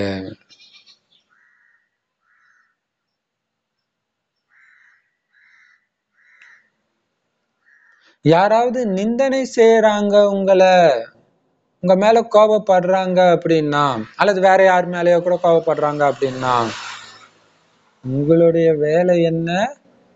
அவங்களுக்கு சாந்தியின் குளிர்ந்து நீரை கொடுங்க. கோபப்பட்டா தண்ணி குடுறா, தண்ணி குடிடா அப்படின்னுவாங்க. இங்க சொல்லி நக்கல் பண்றது இல்லை, நீங்க கொடுக்கணும். அப்படின்னு அர்த்தம், அவங்க கோபத்தை தணிக்கிற மாதிரி ரொம்ப குளிர்ச்சியான சாந்தமான வார்த்தையை பேசுங்க. அந்த சாந்தமான பார்வையை பாருங்க. ஏன்னா உங்களுடைய கடமையே இதுதான். ஏன்னா நீங்க தூய அன்னப்பறவைகள். உங்களுடைய வேலை என்ன? அப்படியே எரிமலை மாதிரி வெடிச்சிட்டு இருக்கிறவங்களுக்கு சாந்தமான நீரை கொடுத்து குளிர்ச்சி படுத்துறது தான் உங்க வேலை. அதனால பாபா சொல்றாரு, வீண் விஷயத்த எண்ணத்துல வார்த்தையில எல்லாம் வந்துதா எதுன்னு முதல்ல கண்டுபிடிங்க. சாட் வைங்க, கடந்த 1 மணி நேரத்துல நான் என்ன பண்ணேன், அப்ப தெரியும் என்னென்ன வீண் விஷயம் பண்ணேன். இப்ப என்ன பண்ணேன்னு முதல்ல பாருங்க, அதுல எதெல்லாம் வீணுன்னு பாருங்க. பெரும்பாலும் வீணாதான் இருக்கும். அதே மாதிரி வார்த்தை, காரியங்கள், சம்பந்தம். அப்ப இது எல்லாத்தையும் சக்தி வாய்ந்ததா மாற்றுங்க, இல்லையா? அவன் ஏன் இப்படி பண்றான், இது வீண் எண்ணம். இது எப்படி சக்தி வாய்ந்ததா மாத்துது? அவனுக்கு எவ்வளவு இந்த இந்த இந்த விசேஷம் இருக்குது பாரு. சோ அந்த வீண் விசேஷ எண்ணத்தை நீங்க சக்தி வாய்ந்ததா மாத்திட்டீங்க. அதே மாதிரி வீண் வார்த்தை, அவன் மோசமானப்பா, அது வீண் வார்த்தை. அவன மாதிரி யாரும் சமைக்க முடியாது தெரியுமா, கிச்சன் சேவை எவ்வளவு சூப்பரா பண்ணுவான் தெரியுமா. அப்ப என்ன, இது சக்தி வாய்ந்ததாயிடுச்சு. அதே மாதிரி காரியம் எல்லாமே சும்மா செஞ்சா வீண் காரியம், பாபா நினைவுல செஞ்சா சக்தி வாய்ந்த காரியம் ஆயிடுது. அதே மாதிரி சம்பந்தம், தொடர்பு, வராங்க, அக்கா வராங்க, சித்தி வராங்க, பெரியப்பா வராரு, அவங்க சொல்றது வீட்டுல எல்லாம் சௌகரியமா, அப்படியே மெய் மறந்து போனா அது வீண் சம்பந்தம் ஆயிடுது. அதுக்கு பதிலா ஆத்மா சகோதரன், அது எவ்வளவு நல்ல குணம் வாய்ந்தது, அந்த ஆத்மா இங்க வரணும், இந்த எண்ணத்தோட உட்காந்துட்டு நீங்க என்ன பண்ணணுமோ அதை பண்ணிட்டு இருந்தீங்கன்னா சக்திசாலி சம்பந்தம் ஆயிடுது. அப்படி சக்திசாலியாக மாத்திடுங்க எல்லா வீணானவற்றையும். ஒரு வீணானதை கூட புத்தியில அனுமதிக்காதீங்க. இவங்க இப்படியே அவங்க இப்படியே, அது தேவையில்லை. அது வந்துச்சுன்னா என்னது, வீணானதை உள்ள போட்டீங்கன்னு அர்த்தம். ஒண்ணுத்தையும் அனுமதிக்காதீங்க. நியூஸ் பார்க்காம இருக்கணும்ன்றது காரணமே அதுதான். அந்த நியூஸ் விவாதம் அதுல பாத்தீங்கன்னா இவங்க கெட்டவங்க அவங்க கெட்டவங்க இதை சொல்றதுல எக்ஸ்பர்ட்டா இருக்கிறாங்க எல்லாரும். ஒண்ணுத்தை அனுமதிச்சா கூட என்ன ஆயிடும், பல வீணானது வந்துகிட்டே இருக்கும். ஒண்ணு பின்னாடி ஒண்ணு அதேதான் வந்துருக்கும். இவன் நியாயமா, இவன் அப்பா அப்படி சொன்னான், இவன் இப்படி சொன்னான், இது எதுக்கு? அப்ப வீண் விஷயங்கள் அனுபவம் ஆக ஆக என்ன ஆகுது, ஆத்ம சக்தி இழந்துட்டு இருக்குது, கீழ் நோக்கி போயிட்டு இருக்கிறீங்க. இதுக்கு பேர் தான் ஃபீலிங்ஸ். ஃபீலிங் வந்துடுச்சு, அது ஹிந்தியில அந்த வார்த்தை இருக்கு, ஃபீலிங் ஆகையா அப்படின்ட்டு. அதுக்கு பாபா சொல்றாரு, அவங்க அந்த பேச்சுவார்த்தையில சொல்லுவாங்க, எனக்கு ஃபீலிங்கா ஆயிடுச்சுப்பா, எனக்கு ஒரே ஃபீலிங்கா இருக்குதுப்பா, அவங்க என்னை திட்டாங்கப்பா, ஒரே ஃபீலிங்கா இருக்குப்பான்னு சொல்றோம்ல. ஏன் அது ஃபீலிங்கா இருக்குது? ஒரு வீணானதை உள்ள விட்டா, அவன் ஒண்ணு சொன்னது நீ உள்ள விட்டல, நீ ஏன் வாங்கின? அவன் கொடுக்குறான்ப்பா, நீ எதுக்கு வாங்கினாதானே உள்ள போகுது. வாங்காத. சேச்சா அவன் ரொம்ப நல்லவன்ற அந்த எண்ணத்தை நீ எழுப்பிட்டே இரு. அவன் திட்டினதும் உன் காதுக்குள்ள புத்திக்குள்ள போகலைன்னா நீங்க வாங்கல, அனுமதிக்கலன்னு அர்த்தம். அப்படி அனுமதிச்சுட்டுன்னா என்ன ஆயிடும், முரளி ஞாபகம் வராது, யோகா வராது. நீங்க அப்படியே அந்த வைப்ரேஷனை விழுந்து விழுந்து பார்ப்பீங்க சுத்தி. என்ன தெரியுமா பண்ணாங்க அவங்க, எத்தனை வருஷத்து பாபாக்கு வந்து எப்படி பண்ண, இப்படி மாத்திடுவீங்க. அதனால பாபா சொல்றாரு, எப்படி குண்டு தொலைக்காத ஆடை புல்லட் ப்ரூஃப் ட்ரெஸ் போடுறாங்க, அந்த மாதிரி ஃபீலிங் ப்ரூஃபா நீங்க மாறிடுங்க. அதுக்கு என்ன பண்ணணும், நிந்தனை செய்யறாங்களா உள்ள வந்துடுது, என்ன பண்ணணும், அவங்கள சாந்தப்படுத்துறது எப்படின்னு பாருங்க. ஏன்னா உங்களுடைய கடமையே இதுதான். அப்ப பாருங்க, இதுக்கு சூப்பரான உதாரணம் சொன்னா, மகாபாரதத்துல இவனுடைய நாட்டை புடுங்கணும் அவமானப்படுத்தணும்ன்றதுக்காக தான் துரியோதனன் கூப்பிடுறான், வா இன்னொரு தடவை நம்ம இது விளையாடலாம் அப்படின்ட்டு. சரி, அதுக்கு முன்னாடியே ஃபர்ஸ்ட் தடவை கூட அப்ப கூப்பிடுறான், ஆனா அவனுக்கு விளையாடவே தெரியாது. எனக்கு என் சார்பா சகுனி தான் விளையாடுவான். உனக்கு விளையாட தெரியலன்னா எதுக்குப்பா கூப்பிடுற? பாரு, சகுனி தான் விளையாடுவான், விளையாடுனா விளையாடு, இல்லாட்டினா நான் ஏஞ்சி போறேன்ட்டு அவன் ஏஞ்சி போவான் துரியோதனன். சரி அப்பாடா தப்பிச்சோன்னு நினைக்க மாட்டான். சரி சரி, ஏன் நீ என்னுடைய பிரியமான சகோதரன், என் தம்பி, உனக்கு அவர் விளையாடுறதுதான் பிடிக்கும்னா அப்படியே இருக்கட்டும். அப்ப பாருங்க என்ன பண்றாரு, அவன் சாந்தப்படுத்துறதுலதான், அதாவது இவருக்கு துக்கத்தை கொடுக்கறதுக்கு தான் அங்க எல்லாமே நடக்குது. அதை பத்தி அவர் கவலைப்படல. தர்மம் என்ன சொல்லுது, கோபப்படுறவங்கள சாந்தப்படுத்துங்க, அதான் பாபா சொல்றாரு. அதை பண்ணுங்க, மத்ததெல்லாம் நான் பாத்துக்கிறேன், எல்லாமே கரெக்டா தான் நடக்கும். ஆனா இதுக்குதான் பாபா சொல்றாரு, பாபா சொல்றத ஃபாலோ பண்ண தைரியம் வேணும். ஏன்னா அந்த அந்த நேரத்துல எல்லாமே எப்படா வந்துட்டு வந்து கண்டுக்கலாம்னு யோசிப்பாங்க. ஆனா அவர் அப்படி யோசிக்கல. என் அப்பா கூப்பிட்டா நான் போய் தான் ஆகணும், என் தம்பியை சாந்தப்படுத்துறது என்னோட கடமை, என் தம்பியை பாதுகாக்கிறது என்னோட கடமை, என் தம்பியுடைய நன்மைக்காக நடக்கிறது என்னோட கடமை. அப்ப இவருடைய நாட்டை புடுங்கிட்டு காட்டுக்கு துரத்துறாங்க வஞ்சகமா சூதாடி. அந்த இடத்துல துரியோதனன் போய் ஒரு பொண்ணு கிட்ட தப்பா நடந்துகிட்டா அந்த ஊர் மக்கள் அவனை புடிச்சு வச்சுக்குவாங்க, அவனை கொலை பண்றதுக்கு போவாங்க. அவனை விடுவிக்கணும், நம்ம தம்பி அவன் அப்படின்னு சொல்லி தன்னுடைய சகோதரர்களை அனுப்புவாரு. இதுதான் தர்மம். அப்ப ஒரு ஒரு வினாடியும் பாபாவுடைய தர்மம் என்ன சொல்லுதுன்னு நாம நினைக்கிறோன்ற நினைவாதான் அதை பண்ணியிருக்கிறாங்க. ஏன்னா அதுதான் உங்களுடைய கடமை. ஏன்னா நீங்க புனித அன்னப்பறவை, கொக்கு கிடையாது. கொக்கு தான் என்ன பண்ணும், நமக்கு துக்கம் கொடுத்தாங்களோ அவங்கள பழி வாங்கணும்னு நினைக்கும். ஆனா நீங்க புனித அன்னப்பறவைகள். அவங்க என்னது ரத்தினத்தை, அவங்க கிட்ட இருக்கிற ரத்தினத்தை தான் எடுக்கணும். கல்லு நம்ம கண்ணுக்கே தெரியக்கூடாது. அப்ப அவங்களை சாந்தப்படுத்துறது தான் உங்களுடைய வேலை. உங்க சகோதரன் தானே. அப்ப பாண்டவர்கள் சகோதரன்றது, அப்ப அவரை பொறுத்த வரைக்கும் துரியோதனனும் சகோதரன் தான் இல்ல. அதே நினைவுலதான் இருப்பார் கடைசி வரைக்கும். சோ அதே மாதிரி உங்களுக்கும் அஞ்ஞானியா இருக்கட்டும், உங்களுக்கு துக்கம் கொடுக்குற பாபா குழந்தையா இருக்கட்டும், எல்லாருமே சகோதராத்மா. சாந்தப்படுத்துறது உங்க கடமை. சாந்தப்படுத்துறதுக்கு நான் என்ன பண்ணணும், அதைத்தான் நீங்க பண்ணணுமே தவிர அவங்க இப்படிப்பட்டவங்கன்ற ஒரு வீண் எண்ணம் உள்ள போயிட்டா கூட உங்களால பண்ண முடியாது. ஆனா மற்ற பாண்டவ சகோதரர்களுக்குள்ள போயிடுச்சு, தர்மருக்குள்ள போல. அதுதான் பெரிய விஷயம். மன்னிக்கிறது தான் பெரிய தர்மம்னு சொல்லிட்டு இருப்பார். திரௌபதி சொல்லுவாங்க, ஐயோ இவர் வேற எந்த நேரம் வேணாலும் மன்னிச்சிடுவாரு போல இருக்குது, நானும் வர மகாபாரத யுத்தத்துக்கு, இல்லைன்னா இவர் திடீர்னு மன்னிச்சுட்டு வேண்டான்ட்டு போயிடுவாருன்றாங்க இல்லையா. சோ உங்க கடமை என்ன, சாந்தப்படுத்துறது. வீண் எண்ணம் கிடையாது, நல்ல விஷயங்களை மட்டுமே பார்க்குறது. சக்திசாலியா மாத்திடுங்க எல்லாத்தையும். எல்லாருமே உங்களுக்கு நல்லவங்களா தான் தெரியும். ஸ்லோகன், எல்லையற்ற வைராக்கிய விருத்தி தான் தவத்தின் விதையை பிரத்யட்சப்படுத்துறதுக்கான சாதனம். நீங்க பக்காவா யோகத்துல இருக்கிறீங்கன்றது எப்படி தெரியும்? இந்த ஞானம் பக்காவா புரிஞ்சுக்கிட்டீங்க, அதை தாரணையில எடுத்துட்டு வந்தீங்க, யோக சொரூபமா இருக்கிறீங்கன்றது எப்படி மத்தவங்களுக்கு தெரியும்? எந்த நேரமும் கத்திக்கிட்டு இருந்தீங்கன்னா யாராவது நம்புவாங்களா? அப்ப எது சொல்லும் நீங்க யோக சொரூபமா இருக்கிறீங்கன்றத?